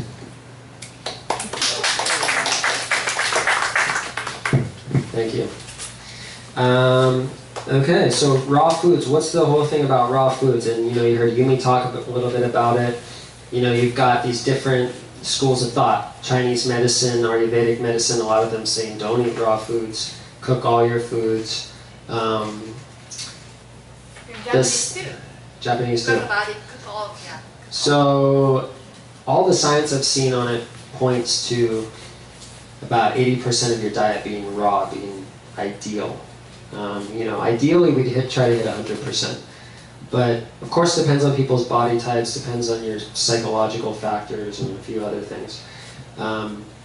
But mainly there's a few things that happen when we cook our foods. We lose enzymes. Once you go over 118 degrees, you lose a lot of the enzymes. Remember the importance of what she was saying about enzymes? Enzymes are the catalyst for chemical reactions that happen between our cells. So we need lots of enzymes. Enzymes help to break down toxins also. Like we were saying before, the cytochrome P450, phase 1 detoxification, enzymes. So we lose enzymes. What else do we lose when we cook food? We lose oxygen. Oxygen's a nutrient. The most important nutrient, actually, in the human body. So we need that oxygen. What else is lost when we cook food? We're losing methyl groups. We're losing phytonutrients. Even some major nutrients can be lost.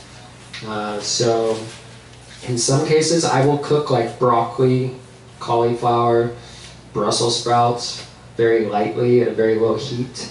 I try to cook everything under 180 degrees if I'm going to cook food, because once you hit 180 degrees in your food or even your water being heated to that degree, we reach what's called a leukocytosis. That's where your body actually has an immune response to your food. your immune system rushes to your digestion. And so constantly crying wolf on our immune system when we're eating too many cooked foods, especially if it's cooked over 180. That's why crock pots are really great, because you can do this like slow cooking, really low temperature thing and try to stay under that 180. If you stay at a simmer before a boil, you're under 180. So you can make your tea that way too. When we do tea, always try to stay under 180 usually when I cook foods. Let's see. Immune support. Okay, so we talked a little bit about this with the thymus, with the immune support. Immune support is important for every process that we're going through in the body. If we're going through detoxification of any kind, obviously, you know, if you're sick, you always want to keep your immune system up. Something I could actually work on more. The medicinal mushrooms like reishi, they have what we call essential sugars or long chain sugars called polysaccharides. So polysaccharides, basically you guys have heard of, you know, the basic sugars. You've heard of, you know, glucose and sucrose and fructose. There's also galactose, mannose, xylose, beta-glucans.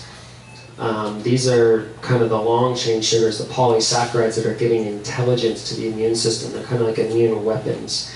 That's what goji berries are really rich in, is beta-glucans, that red color.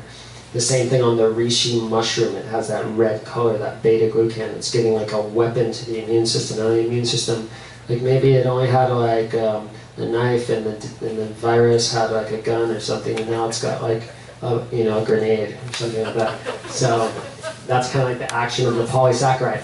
Xylose, that's xylitol, right? We see that xylitol is metabolized outside of insulin, and it's boosting of the immune system. It kills fungus. It's even got anti-cancer properties, like most of these polysaccharides do. Xylose is naturally found in birch bark, and that's been used in Ayurvedic medicine to cure cancer for quite a long time. So now we come full circle with Western medicine, looking at, oh yeah, you know, we got the xylitol, and it's the extract of the birch bark of the xylose, and we know, you know, what it can do. So that's kind of the action there. I talked a little bit about echinacea astragalus already, being thymus regenerators as far as just general immune boosters in general. They also have a number of other functions. Astragalus is generally called an adaptogen. Those are herbs that have a non-specific healing quality. They tend to normalize whatever is not normal in the body. Like noni is an adaptogen. We could probably even think of blue-green algae as an adaptogen, I would think. Other adaptogens, reishi is an adaptogen. Chaga mushroom is an adaptogen. I believe goji berries have been classified as an adaptogen for the beta-glucan properties, and for some of the other things. They're really high in methyl groups too. We've got probiotics. We talked about that already. Probiotics, the way that they interact in the immune system. So if you're using echinacea astragalus, let's say, it's boosting your thymus activity. Your thymus is producing immune cells that are then going down into your gut to be sort of educated and sort of taken all. I generally like to do a lot of fermented foods myself. There are products that have it. I don't know if this one in particular, Health Force, yeah, they are. So they use a probiotic process to make this vitamineral green, which kind of moves us on to our final part of this, which is minerals. So like what Yumi was talking about with, you know, strontium, cesium, and the other radioactive molecules having a different action, some in the muscles, some in the bone. These things are, they're taking up residence where minerals are absent. So we need a lot of minerals in our diet. That's kind of like the big finale here, is that minerals are like how I was describing that rose quartz. If you're wearing that pendant and you're sitting at a computer and it's blocking some of that EMF radiation, the minerals are like that in your cells, where they're like, no, we're not going to take any radiation today. No, you know, the minerals are kind of like pushing it away, like we're not going to do that, we're going to take that in. If you don't have those, the cells are like, oh yeah, we could use some of this, and then they get zapped by radiation. So how do we get minerals in our bodies? Again, what Yumi was saying about spirulina and blue-green algae, one of the highest mineral and trace mineral contents of any known foods. Also, almost a complete food. It's got almost all the essential fatty acids there, which strengthen your cell walls and your mitochondria and your nucleus. We've got the highest protein source of anything on the planet, actually. Up to 60% protein by weight in blue-green algae. That's enormous. That's, you know, what steak is at 20%. So, It is sold here? huh? It is sold here at a natural. No. So this isn't sold here at Iowa Naturals. So this is what Donna is repping for. So if you guys want to pick up from Ogio or Health Force, which are really great companies, I tried to get Iowa Naturals to bring these in a while back, but I was really happy when I met Donna and found out that she was a rep for both of these guys because they're two of my favorites. So yeah, minerals from blue-green algae. Where else are we getting minerals from? We're getting minerals from actually wheatgrass, basic wheatgrass. Wheatgrass, if it's in the soil that it's grown in. So if you're growing a flat of wheatgrass and you put a liquid seaweed into your soil, wheatgrass can absorb over 100 minerals in the soil. Grasses in general do that, actually. In fact, what we discovered about grasses most recently in science is amazing. It's like grass is like almost a cure for everything, just basic grass, like broadleaf grasses. B17, laetrile, amygdalin, all these molecules that just kill cancer on contact. But they can't patent that, so you won't see that from your oncologist. What else has minerals in it? Seaweeds, like she was saying, of course, things from the ocean, but we got to be careful with that, so try to look for third-party tested. So if you were to use seaweed as a fertilizer to grow your vegetables, will the soil act as a filter for anything radioactive, but you would still get the minerals in the food from your seaweed? Right, that's a really good point.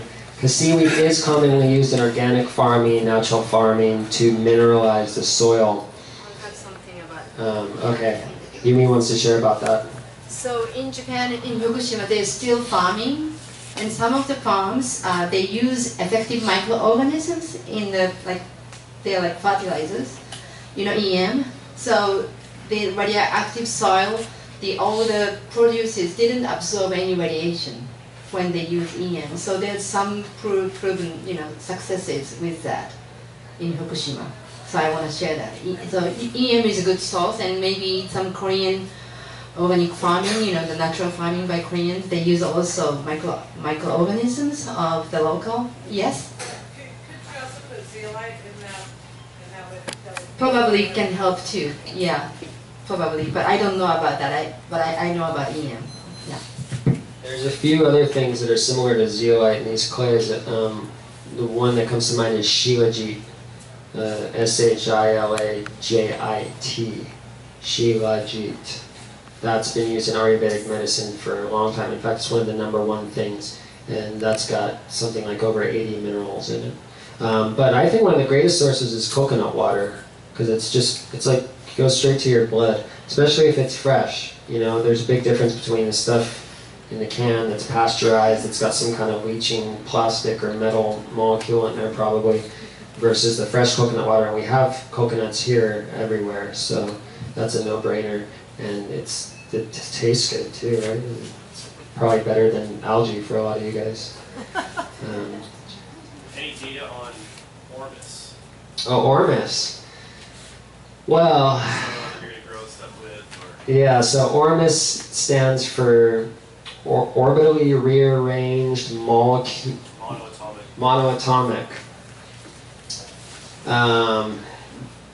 Yeah, that's kind of like on the fringe. That like mitigates active radioactive particles. Yeah. Oh no, I don't have any data on Ormus effect on radioactive particles. But Ormus is a really interesting idea. If you guys want to look into Ormus, it's kind of like this new science of the periodic table, where basically they're saying our periodic table might not be complete. Our chemical periodic table, there might be a third dimension to it that we're just discovering, that there's electrons that are sitting in other dimensions in some forms of things like gold or silver or copper.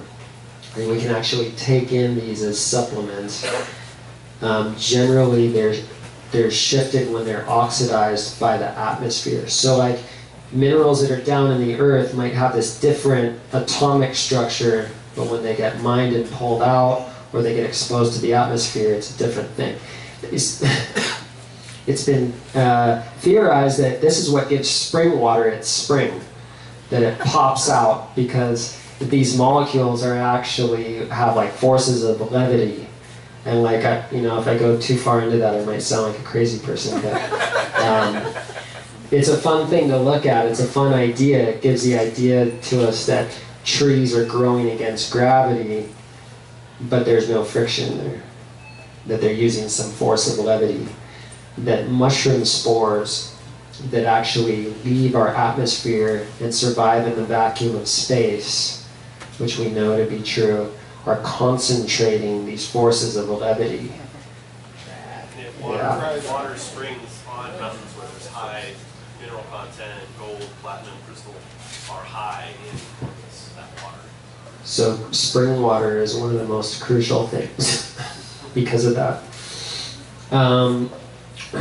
So, should we do like a little panel with Yumi and Gen? And do you guys have any more additional questions you want to ask? All right. I can direct, so I'm not sure if you guys have talked about it, but have you guys talked about orgone energy and orgonite? Okay, orgone. Okay, so orgone, I'm not like that well versed in it, but I know the basic idea that it's like you take copper and you twine it, and then you make a mold around it, and it's supposed to have like a vortex effect energetically. All the elements of the universe that you're talking about before are in orgone energy. So we are testing it in our farm with pests, with beetle board, and we've had great success.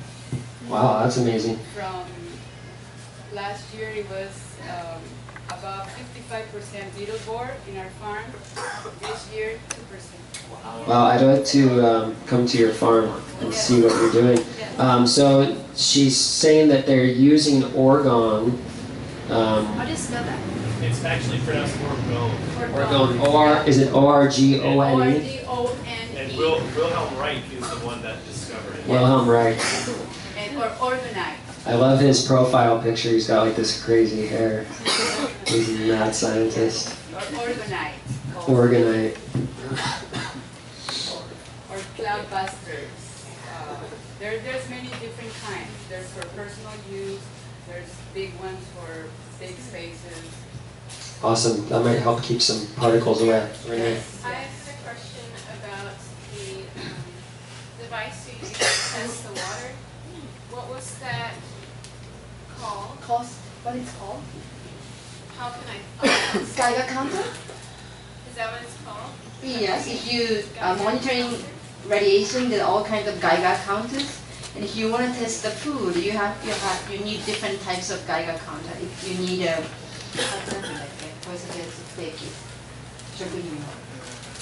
I don't have the name in English, and if you have emails down, I will find the English name and send it to you. The way you can order those, because our friends in Japan are buying it from European companies. So the German one is the best, and Russian one is good. I have information on Geiger counters. Geiger counters, yes. So if you want to see me after them. Okay, what's your name? Paul. Paul in the front has a Geiger counter information. Do you have one? I have none. You have none, okay. All right. I have a friend who does a coffee enema every day. So I wonder how is it proper to do it every day? So about coffee enemas every day. Okay, so she said she has a friend who does coffee enemas every day, and she wonders what's proper with that. You know, this is advice that everyone has to be careful depending on what your condition is, what your body type is. So just look into it a little bit more. You have a. I was going to say, if you Yeah, the Gerson is famous for the coffee enema. So every day is, I'll tell a little story. So there's a doctor here in town that some of you know, Dr. Baranian, and his cousin, Betsy Heilman, about 10 years ago, was in end-stage cancer. She first had a giant tumor that made her pregnant. It was ovarian. And then she went through chemotherapy, radiation, surgery. Then they said, now you're, now she's a bald skeleton in a wheelchair. Then they tell her she's going to die. And she has a couple weeks to live, or less than a month. Go home, see hospice, get your papers in order, all that. She decides to go to the Gerson clinic. They put her on coffee enemas and juices. I don't know how soon they did the coffee enemas. I don't know the timing of that. But I know that she still, to this day, does coffee enemas every day. And she's like doing yoga, and she's like happier and healthier. She's stronger than me. So, she was going to die, and now she's still alive from those coffee enemas, from that juicing. So yeah, some people, the coffee enema can work every day, maybe everyone, I don't know. But I would guess that, people have caffeine sensitivities or some kind of condition where they have to be concerned about caffeine. You might want to look into that being a problematic thing. Do we have a source for seaweed in Hawaii? Source for seaweed in Hawaii that's like from here? Yeah, is anyone doing it commercially? No, I don't know of anyone doing it commercially. Except, you always see it like in KTA, you know what I mean? You'll see like somebody's gone and picked limu, and there's every once in a while. I don't know about recently, I haven't looked into it, but sometimes I'll go down to the rocks and just nibble. Like a turtle? Yeah. You can get a good deal at Costco. Those are from Korea. Oh, okay. Yeah. The fresh seaweeds are from Korea. Okay. Gen says they're from Korea. Has there actually been any testing done on the seaweeds to see the radiation levels? Because I've heard some information that the seaweed, similar to mushrooms, doesn't take it in, but when you ingest it, it gives your body the proper minerals to not take radiation in as well. Like seaweed has a natural block against radiation, possibly? I've heard, but I've heard. Yeah, that would be great news. Do you have any information on that? Well, at least Hiroshima people survived on that, by eating seaweed every day. Those people survived. We don't know how polluted, the seaweed also accumulate radiation. So we really have to know if it's clean or not. And I'm still searching where the clean seaweed is. It's very hard to find those. Maybe South America, South Africa, and Australia. New Zealand, yeah. Which is a very clean. Okay, New Zealand. Is it possible to get it here? I was thinking of starting to import. That would be good. Okay, so sea rashani, if you want clean New Zealand-made seaweed, sea rashani, over there. I'd also like to mention, since Roshani just stood up, Roshani, you're giving a workshop tomorrow. Where? Roshani is like an internationally known, amazing with mental and emotional things. This is something that I should have mentioned that I didn't, but it's just as important as all the physical things we do. If we're stressing out constantly and we, have this mental, emotional turmoil, that's gonna, bog our health down and make us more susceptible to things like radiation. Yes. So what she's doing is very important. She's very successful. She's very well known internationally. Tomorrow, if you want to go see Roshani, or you can go to roshani.com. Yeah. And she makes those wonderful cards that you see down there. That has like quotes from Rumi and all that wonderful stuff, and quotes from Roshani. Randall? Well, I would like to mention that there are herbs that can be grown here that are Hawaiian. Number one is turmeric, olena. All right, that was a good one. Olena has been studied, absolutely studied, scientifically designed studies to prove that people who have had radiation therapy for cancer, they've taken in turmeric olena, and it not only has helped them to overcome the effect of the radiation, but also has been, it remediates the damaged tissue. So there's a lot of things that turmeric is wonderful. I would suggest that anybody who lives on this island, turmeric is one of the easiest things that you could possibly grow. Grow as much as you can and consume as much as you can. It's wonderful. The other one I want to talk about is rosemary. Rosemary. Yeah, That's that carcinic acid. Yeah, I'm doing a lot of various types of studies with rosemary. Rosemary is something that they've done scientific studies 3.3 times more powerful than any other herb on the planet for use for gamma radiation. Wonderful. So turmeric and rosemary is what Randall's talking about. Yeah, I want to mention. Turmeric's also in that class of adaptogens. It's got a non-specific cure-all quality to it. Rosemary has been used a long time for antibacterial, antimicrobial, anti-inflammatory, all kinds of amazing properties there, and we can grow those, so that's really good news. And then the carcinic acid in rosemary specifically as something that helps stop the oxidation process that radiation causes to cells. It actually goes into the fat cells, and that's right. It's fat soluble. Yes, and that's where gamma radiation likes to store itself. So as you were saying, if you are exposed to radiation and you are filled up, it's like going to a hotel and the hotel keeper saying, sorry, no vacancy, not here, go somewhere else. So that's an important point, is that it goes into the fat cells. So those are things to really look into, like, what's water soluble, what's fat soluble, what's alcohol soluble, these various, types of chemical constituents that we're looking at. I just want to mention, Randall has helped the Fukushima mother and child when they were here. He gave us the sprays, and they spray to the nose. Do you have those? Yes. I gave them to them. Like a hydrosol? Like you They're spray. essential oil hydrosol. Essential oil hydrosol. Yeah, so that's something you want to have and to use to protect yourself. And I also have a new book that's good. rad-free. So see Randy about that rosemary and turmeric. He has very wonderful product. Maybe you can buy from him. Yeah. And when I keep inviting Fukushima children to this island, so I really want this island to be like pesticide-free and really healing island so that we can have them here and really heal them. So we need everyone to support each other to make that happen. We are far from that.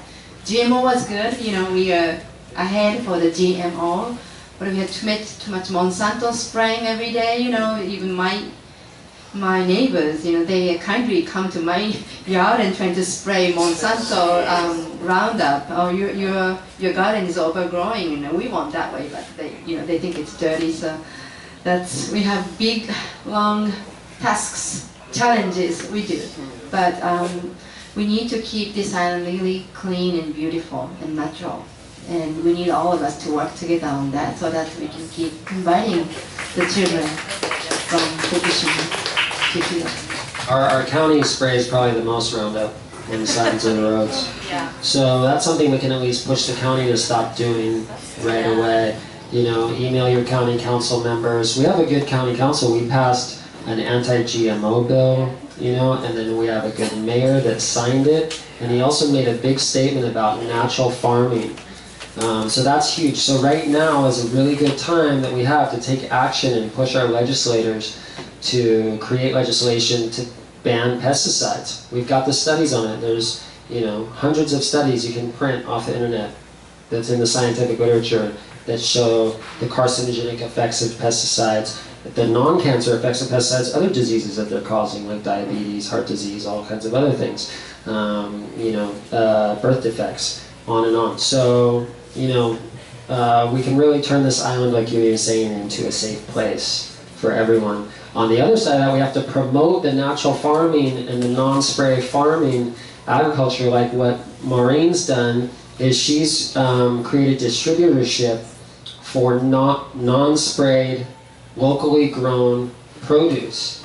You can get a CSA box through them. You're probably eating a lot of the stuff they're distributing already and don't realize it because they distribute to many of the stores and the resorts and restaurants and places like that. So that's another way that we go out and seek out locally, these grown things. Then we can start really focusing on growing the superfoods and the super herbs like Randall's talking about, and create, you know, a worldwide international market for that. There's all kinds of internet media strategies we can use for that. People will come here from all around the world. You can have healing retreats, all kinds of things. Especially, like Yumi had said, the radiation basically misses us, right? It kind of swings around and barely, we just get like a little bit of it. So we can really be a safe place in the world in general. One of the safest places. Yeah. Annette? Yeah, no, I was just curious too. How about, you know how the spirulina, Hawaiian spirulina, they're going so deep down into the water. Does radiation sink? Yes. Yeah, somebody asked that question earlier. Yeah. Does the radiation sink down into the deep? Yeah, but deeper than that. So the radioactive materials are heavier than most of the, so it goes down to the bottom of the ocean. So I'm telling Japanese people not to eat bottom fish and crabs and things like that, you know. But this deep sea water, as I understand it, comes from the below seabed and coming out. It's like spring water in the under the seabed coming out. So that one is still clean, fortunately, as of today. I don't know in 2 years or 5 years, we don't know yet. Yeah, we need to keep monitoring. Yeah. So I will be really careful from 2015, 2016 about seafood, all the seafood from here. I'll be really checking and decide if I eat or not, or drink. Or swim in the ocean. One of the things about the health force algae, like that's used in this vitamin oil green and whatnot, they're grown indoors. So they basically create a sterile environment to keep out any contaminants. So that's something to look at, is algae that are grown indoors. The health force also makes a chlorella, they make a zeolite, they make a spirulina. So definitely. Oh, the other thing I want to bring up, Micah. We've got a friend here, Micah Sun Eagle, and he and I are going to team up and give further information on how we can basically keep the endocrine system balanced, the nervous system balanced, and keep the hormones balanced. So I just want to introduce Micah here. We're going to be giving another workshop sometime in the next couple weeks, and we'll email that out to you guys if you'd be interested in that. Okay, Randall, and then the lady. Yeah, I just wanted to add one more thing.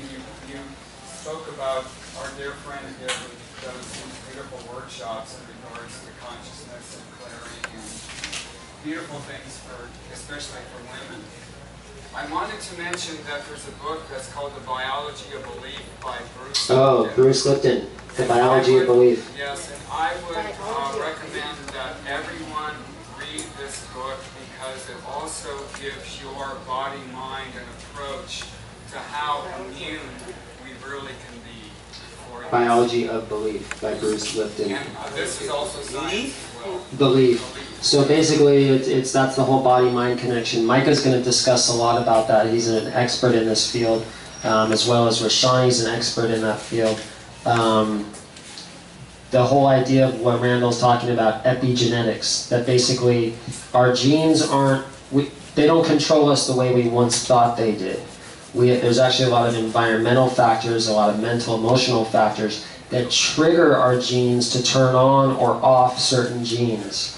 So it's really more, we have 90% control over our genes, whereas before we thought we were controlled by our genes 90% of the time. And that's, Bruce Lipton's kind of like the pioneer into that world. Now there's studies coming out that are saying, in epigenetics, if your grandmother or great-grandmother was exposed to pesticides like atrazine, you or your child could be born with genetic defects from that exposure that happened then. That's that whole thing with Agent Orange, when people were sprayed in Vietnam and their kids were born with leukemia and things like that. And what it's actually, what they're finding that these pesticide actions are having on our cells is that they're affecting our methylation, we were talking about earlier about methylation and how we get toxins out of the body. So it's affecting our genetic methylation. So another reason why we need to get rid of pesticides, get them off the planet totally, get rid of the chemical companies, Monsanto, Dow, BASF, Syngenta, DuPont, Pioneer. They've poisoned everyone, get rid of them. Or give them the Nobel Prize. Another source of cleansing also is very important is biomagnetism. Biomagnetism. Yes, that's that. There's only 40 people in the world right now, about 40 people in the world that are doing this. And thank God we have one here. Oh. Who's that? There's somebody here doing biomagnetism. Is that you? Yes. What's your name? Bernard. Bernard? Yes. Okay, well maybe you guys want to learn about biomagnetism. Talk to Bernard. He's right there sitting next to Mike. He's in a Orange guy. orangish, pinkish shirt. If you want to know about biomagnetism, yes. Okay, great. Yes. Okay. Megan. So, dear Dr. Bragg's amino acid, he's written a lot of amazing books about just Water fasting. Yeah, water fasting. That was something I wanted to bring up about drawing the toxins out with using distilled water, which is super porous. So when we drink it, it has all the holes that kind of grab onto the toxins and help us to eliminate it. And so I was wondering if that was anything that... Yeah, if you want to get really hardcore and do a water fast with distilled water. And it's really not that hard. I'll sometimes cut up one lime or cut up grapefruit and you squeeze a little bit of that in it with it. And it's like halfway through the day your body's like, come on, let's do it. Okay, so for Megan it's not really that hard to do a water fast. But it's not as hard, I know. well, let me just tell you my experience. Okay. Last year I did a 7-day water fast with my partner and another couple that we're friends with, and the three of them were doing pretty good. Like they were doing yoga and stuff, and I could hardly even walk. So it depends on your body type, your toxicity level, all that, so how easy it's going to be. The thing crucially to do if you can do water fast is to do enemas with it. Because again, you can get all the way to your gut, you can have pull toxins out of all kinds of fat tissues and getting all the way to your gut, and then it recirculates and hits you in the brain. Yeah. And so you got to be careful with that kind of stuff. But there have been amazing, things like Paul Bragg, who didn't he urinate out like DDT. After like 20 days, he passed DDT in his urine, and it smelled so terrible, and it had such a burn that he had it tested and found that it was high amounts of DDT. As well as a full cup or a third cup of mercury. Right. After 5 days. Okay, and as well as a third cup of mercury. I like to, use some of the things that attack those, other than just water, like the cruciferous vegetables or the extracts from those, or the zeolites and things like that. There's Margaret Machado did a 9-day deep sea water fast, and it was very effective because she gave people other things. I've developed a 3-day fast on deep sea water as well as other aspects of it because of, just as you said, there's a lot of toxins that start to come out. That's why you need to have an enema to pull that out of you. But there are other things that you can take orally to chelate that from your body. And I found that 3 days, kind of along the lines of 72 hours Christ came up from the dead. And there's a reason for that, whether you think it's for real or not. Our bodies are cellular bodies. In 72 hours, we can regenerate and rejuvenate just about anything. Right, there are really powerful ways to rejuvenate, like ayahuasca, for example, which immediately, rips tons of toxins out and spins all your cells into some high vibrational activity. but you have to go through that experience to do that. But Randall's on point, I think, with that. And the thing about the water fast, though, is if you're going to do a water fast, the whole point is to reach ketosis. So you have to go for at least 4, 5, 6, preferably 7 days, so that your body's metabolism switches over and starts metabolizing all the toxins, and we go into ketosis. Can I say something? Yeah, I want to add. Can I say? Yes. So there are many people who just talked about fasting. There are so many ways of fasting. And he said each body type is different. And if you want to know which one is yours, which fasting works for you, and what kind of diet helps you to boost your immune, talk to this guy. He's a specialist. I mean, your body knows. We have a way to access your body, to get information from your body, which one works for you, and which one is dangerous for you. There's a way. So I'm passing the card so that we can, if you want to know what works for you and what doesn't work for you. Because fasting can be very dangerous. I've seen many people who fail, in a way, they fail in fasting, and that can be very, very dangerous and very uncomfortable experience. So you choose right fasting for you. If you want to do that, talk to Gen. Oh, okay, sorry. Yeah, I like to add it's very, very important sort of a concept of medicine. We, who oriental medicine practitioner, we don't generalize all kinds of medicine or modalities or whatever you do for fasting, including fasting. There's no such thing absolutely good or bad. Okay, there's no such standard, because each body and each spirit knows everything. We are God's creation. It's perfect. And there's a laws of life, which Western medicine doesn't teach. Life there's a law. It's not going at random. There's a perfect order. Okay? We are the perfect creation in essence. But we just don't follow. We violate the laws of life, which is there's a mystic power constantly working on you inside, trying to balance. It's an energy work. It's not the blood pressure. It's not insulation, order. It's a phenomenon. Okay, it's a very superficial thing. We complain pains mostly, and headaches and all kinds of troubles. But that's what your body is doing. Okay, so in our terms of medicine, there's no such things, disease or sickness. It's all process of healing. Okay, what we are facing, the most problems we are carrying today is we don't trust our own body, because our body knows everything. So, so simply put, I want you to trust your spiritual and physical sensation, because constantly your body is telling you spiritually where to go, what to do. So, for instance, in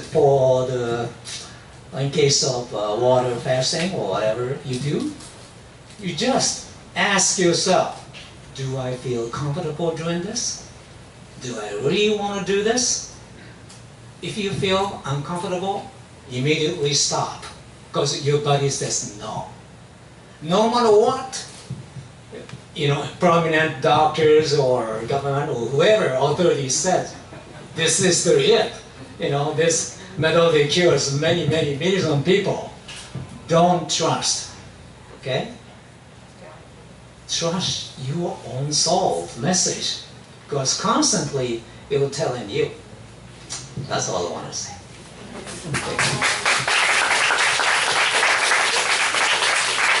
So along those lines, I want to tell a little story. In about March of last year, 2013, I got a call from my uncle, who his doctor had a really bad report for him that he was approaching liver failure and heart failure with liver enzymes through the roof and LDL cholesterol very elevated. and they wanted to put him on statin drugs, which is commonly prescribed for that kind of stuff. And my uncle went, got the statins, and went home and looked at all the side effects, and decided to throw them away and call me. And then I went out there, and he wanted to do juicing, but he really didn't want to do enemas. But he wanted to try vegetable juicing for a few days, and I told him, you really have to do enemas if you're going to do this. And we started the juicing, and he wouldn't do the enemas, and we got to about day 3 or 4, and he started to have pain in his gut, and it got really intense. And I kept telling him, I said, do the enema, you'll feel better. And he finally gave in and went and did the enema, and then he was like, enemas every day, and colonics, and he loved it. Now he's constantly doing enemas and colonics.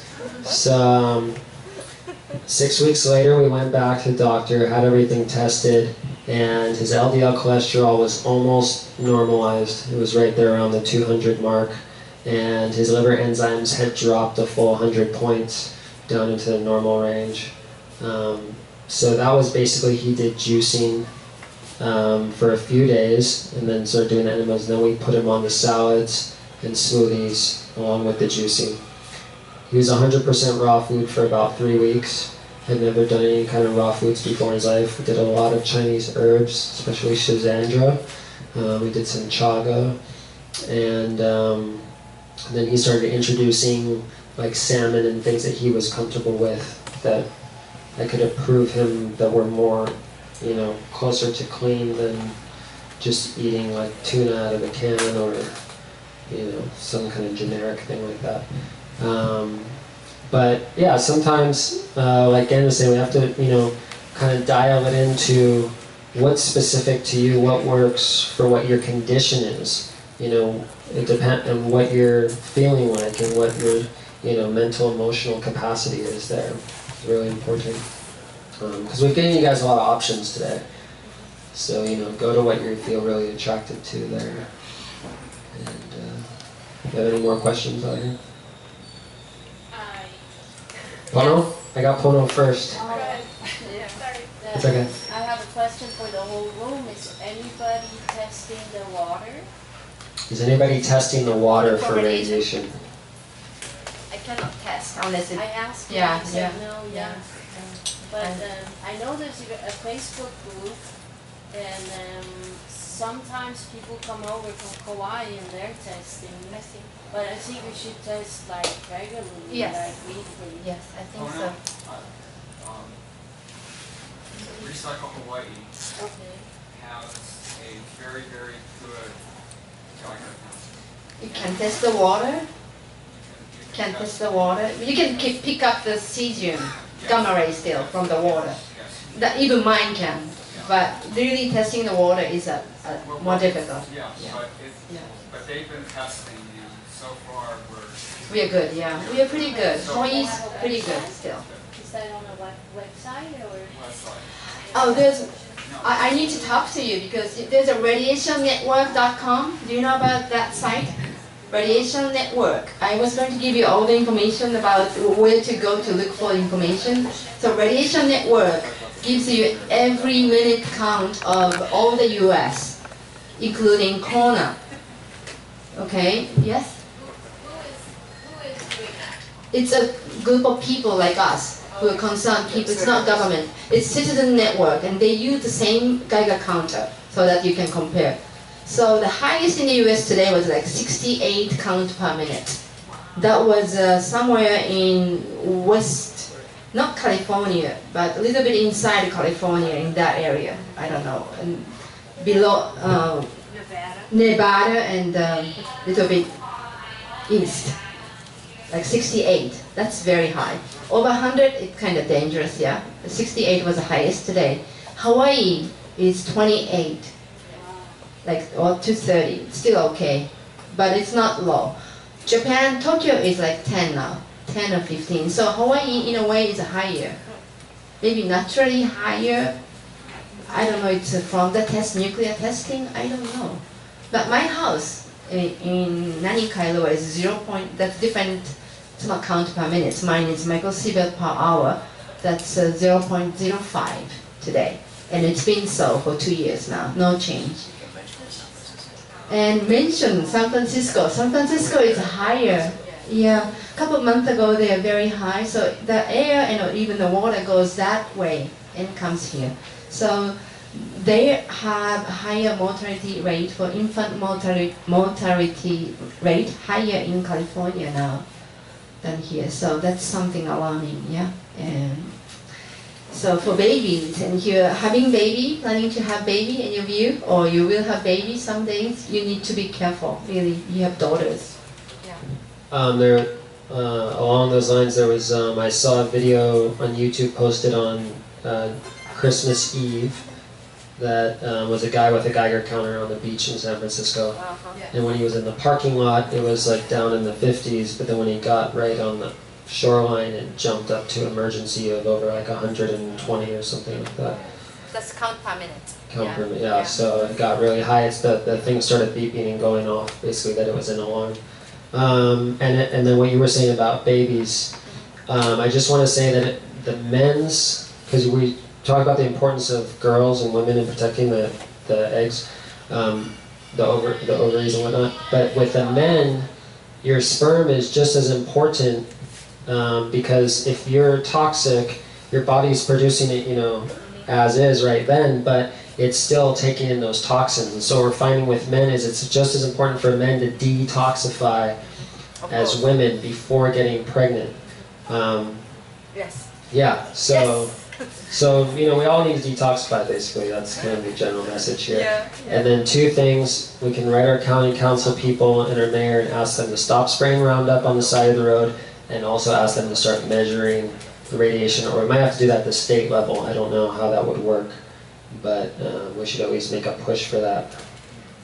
I also want to mention that I lived in San Francisco in the late 90s, and the water quality was high for that, and also Water quality was high for radiation? Yes. In the mid-90s in San Francisco? Okay. And pollution, and they determined that the water was a major cause in, what was it, 7 out of 10 women getting breast cancer. Yeah. Wow. So that's been a major area for a while, even before, you know, Fukushima. So, I mean. Lots of nuclear facilities. Nuclear facilities, you know. Yes, probably. Yes, and military also, navies. Yeah. I would say, you know, all of us, our body, this is the miniature earth. Your body is miniature earth, and you really clean. You watch what you drink, eat, or even shampoos and cosmetics. Make everything natural, organic, and local if possible. Then you will be really working for Mother Earth. You'll be creating the beauty on Earth by making yourself beautiful.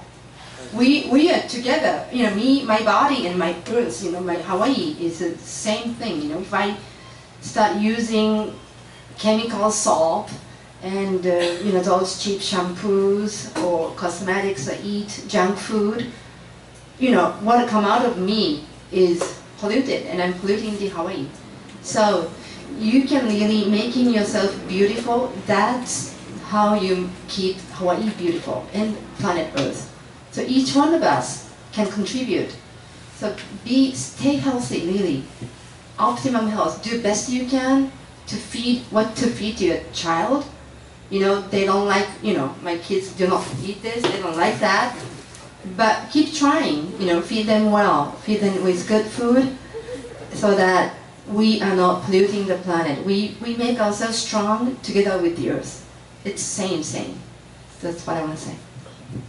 Yes, thank you. I just want to clarify, you'll see a lot of slick marketing towards this idea. If you go down to the aisles even here, you'll see like natural or even organic sometimes, and it's like body products and things like that, and then you look and there's like all kinds of chemicals and things in it, even like Burt's Bees. You know, they were like famous for a long time for being this natural thing.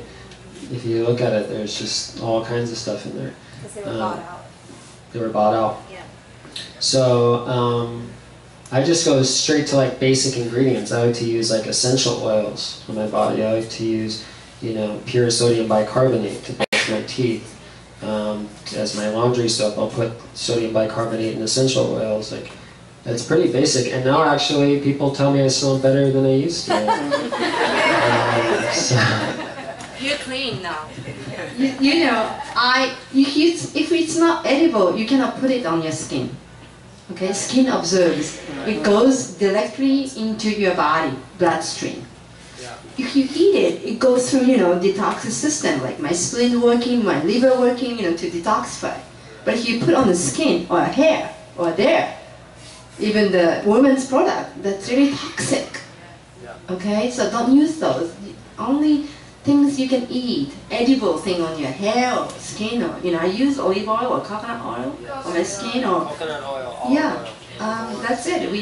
Everything edible should be the cosmetics. Yes. And shampoo and cleaning, everything.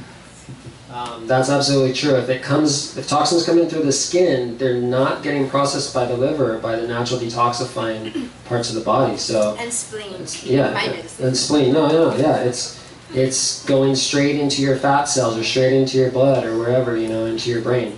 You know, you're putting the baby shampoo on the baby's head, and Johnson & Johnson. Look at what's in there. It's going right in there, especially the soft skull. You know what the Hawaiians used to do in ancient times was they would mash sweet potato and put that on the baby's soft part of their skull after they were born, and let that absorb those nutrients and that mana, that energy, the soft part of the skull. We do that similar. Yeah, we do that. Oh, you guys do that too? Not sweet potato. Like taro. Oh, they're using kalo to do that. Taro. Yeah. So. Have you seen this? Yes.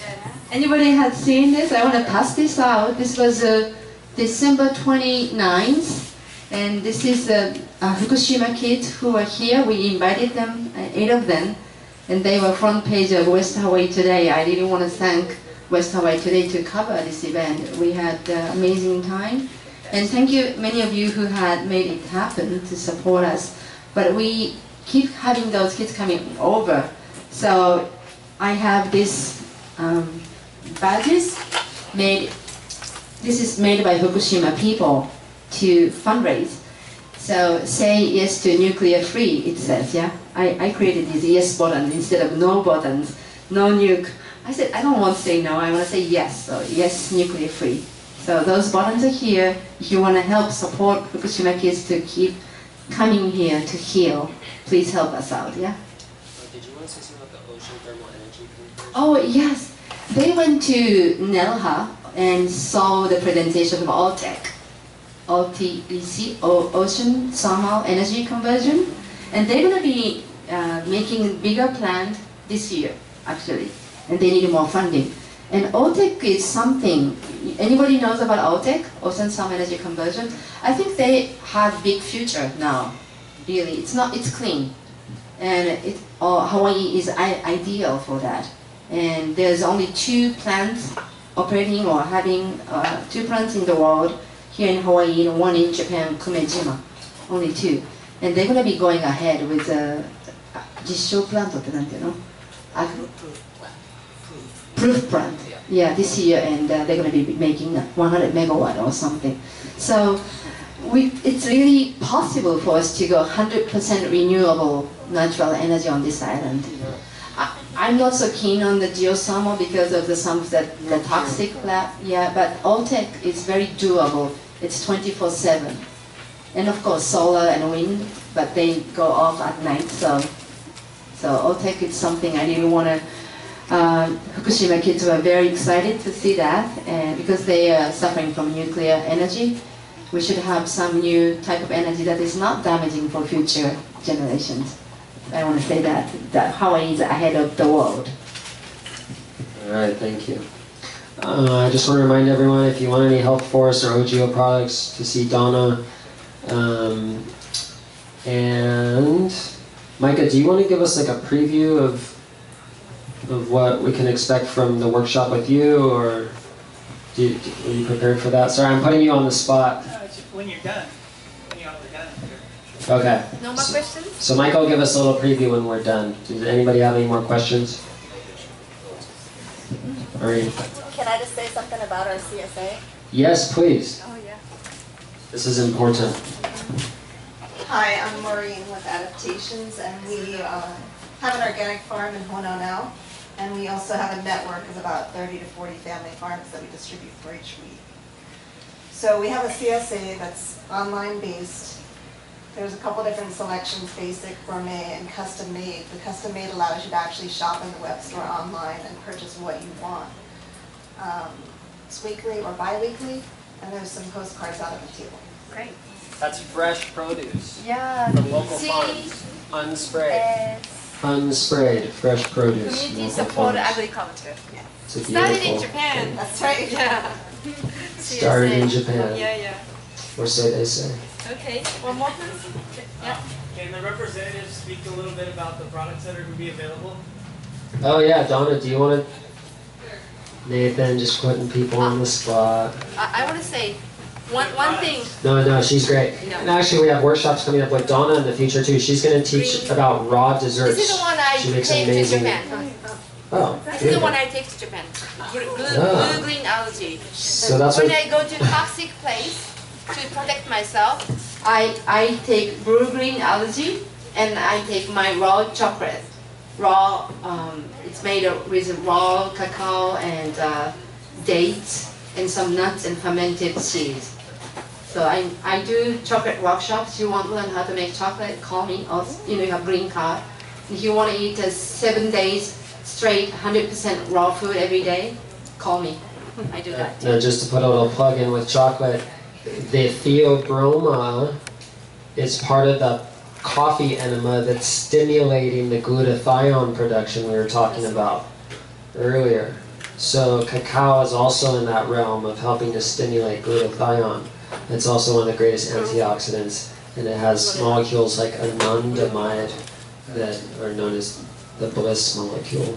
But anyway, Donna makes great raw food desserts also, and we hope to have a workshop with her demoing that and giving us tastings of that in the future. And please let us know about these products. Hi, I'm Donna. I've been selling the Health Force products and the Ultimate Superfood products for a few years because I used to use them and really like them. I do the Vitamin Green every single day. It's got every green you could think of, and it's got the probiotics. It's got wheatgrass. Minerals. Yeah. Obviously, minerals. Yep, minerals. And I work out a lot. I'm a personal trainer and stuff, so it gives me really good energy. I feel really good when I take it. So that's one of my favorite things. But also, I'm going to have that for sale in the maca and the chlorella and spirulina. I have powders and tablets, and it's all raw. Unfortunately, all my product didn't come in, so I will take a list. If there's something you want, I have a list of the products and the prices, and you just put down your name and number, and I'll let you know when it comes in next week. And if we need more, I can make more orders. So there's those things. I also have a big cleanse over here. That's like a 14-day cleanse from Health Force. Probably the best cleanse I've ever done. It's really good. So And, this has an intestinal drawing formula in it that has zeolite and activated charcoal. So what that's going to do is, like, if you're on a water fast or you're on a juice fast or you're doing any kind of cleansing, if you're pushing toxins out, that intestinal drawing formula is going to capture them in the intestinal tract. It's also going to just help cleanse your intestinal tract in general. So this is a crucial. Much safer. Yeah. Yeah, it makes it a lot safer. it's got the vitamin green in it as well. Can you tell us how long you've been a raw foodist and a vegan plant-based diet? I've been vegan for 23 years. I've been raw for probably 5 years. I just feel really good. Always have a lot of energy. How old are you? I am going to be 40 on my next birthday this spring. So yeah, so my kids are also vegan, and they do really well. So I definitely promote the raw diet, and I'm looking forward to doing the workshop. So if you have any questions, please feel free to talk to me afterwards. Thanks. Yeah. I just wanted to ask you where your chlorella is from. Where? It's the ultimate superfoods. You mean what the source, where exactly it's coming from? Ben said that they, like he said, they grow it. Yeah, they grow it on their own. The chlorella in the United States, that, right? that Health Force has the chlorella vulgaris strain. The chlorella that Health Force has, the chlorella vulgaris variety, is the one that's grown indoors. I haven't looked into the OGO source of. I haven't researched that one particularly, but they do really high quality in general. So I would feel really good about taking that. But the Health Force ones that you're going to get those into, right? Yep. Yeah. So that one I have researched. That's the enclosed one. Yeah. Nathan, did you have a question? Yeah. How the prices versus buying them through you versus maybe a health food store? Oh, prices. Yeah.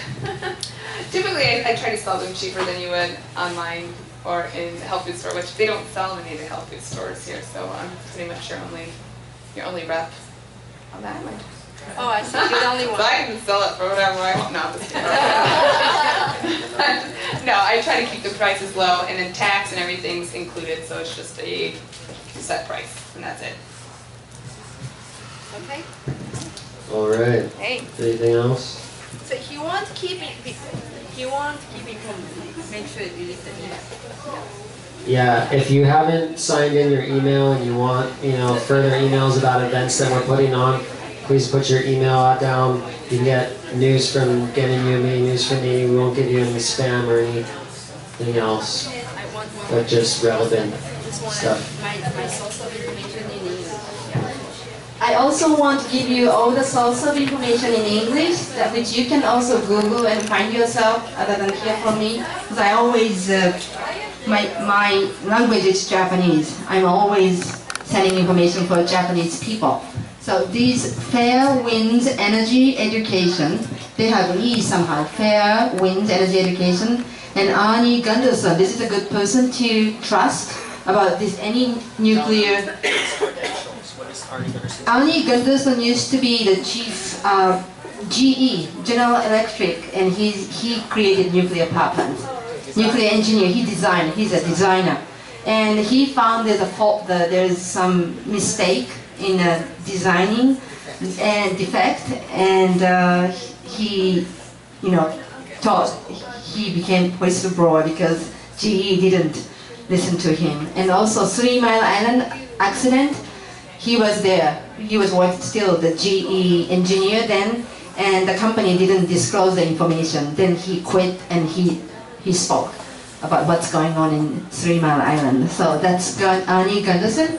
Beyond Nuclear, the citizen groups also, they give out very good information. Beyond Nuclear, you can Google that.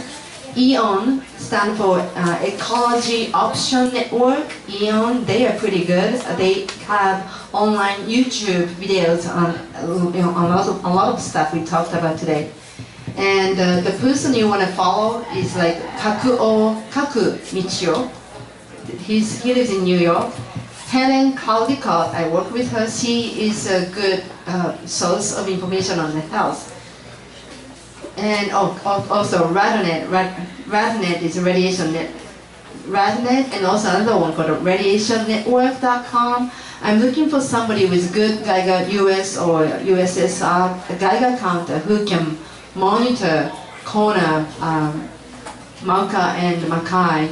I'm looking for somebody who does monitoring and send the data to radiationnetwork.com. So I'm looking for that person who can do that. Helen Caldicott, pediatrician, so for health, she's the best. That's about it from me. So I know all of them. I work with them. So my source of information from them and also from Japan. And I just heard there was an underground explosion in Fukushima. Right now, it's a headline in Europe today. Just happened. Yeah, underground explosion. We don't know. 1, 2, 3. I'm sure.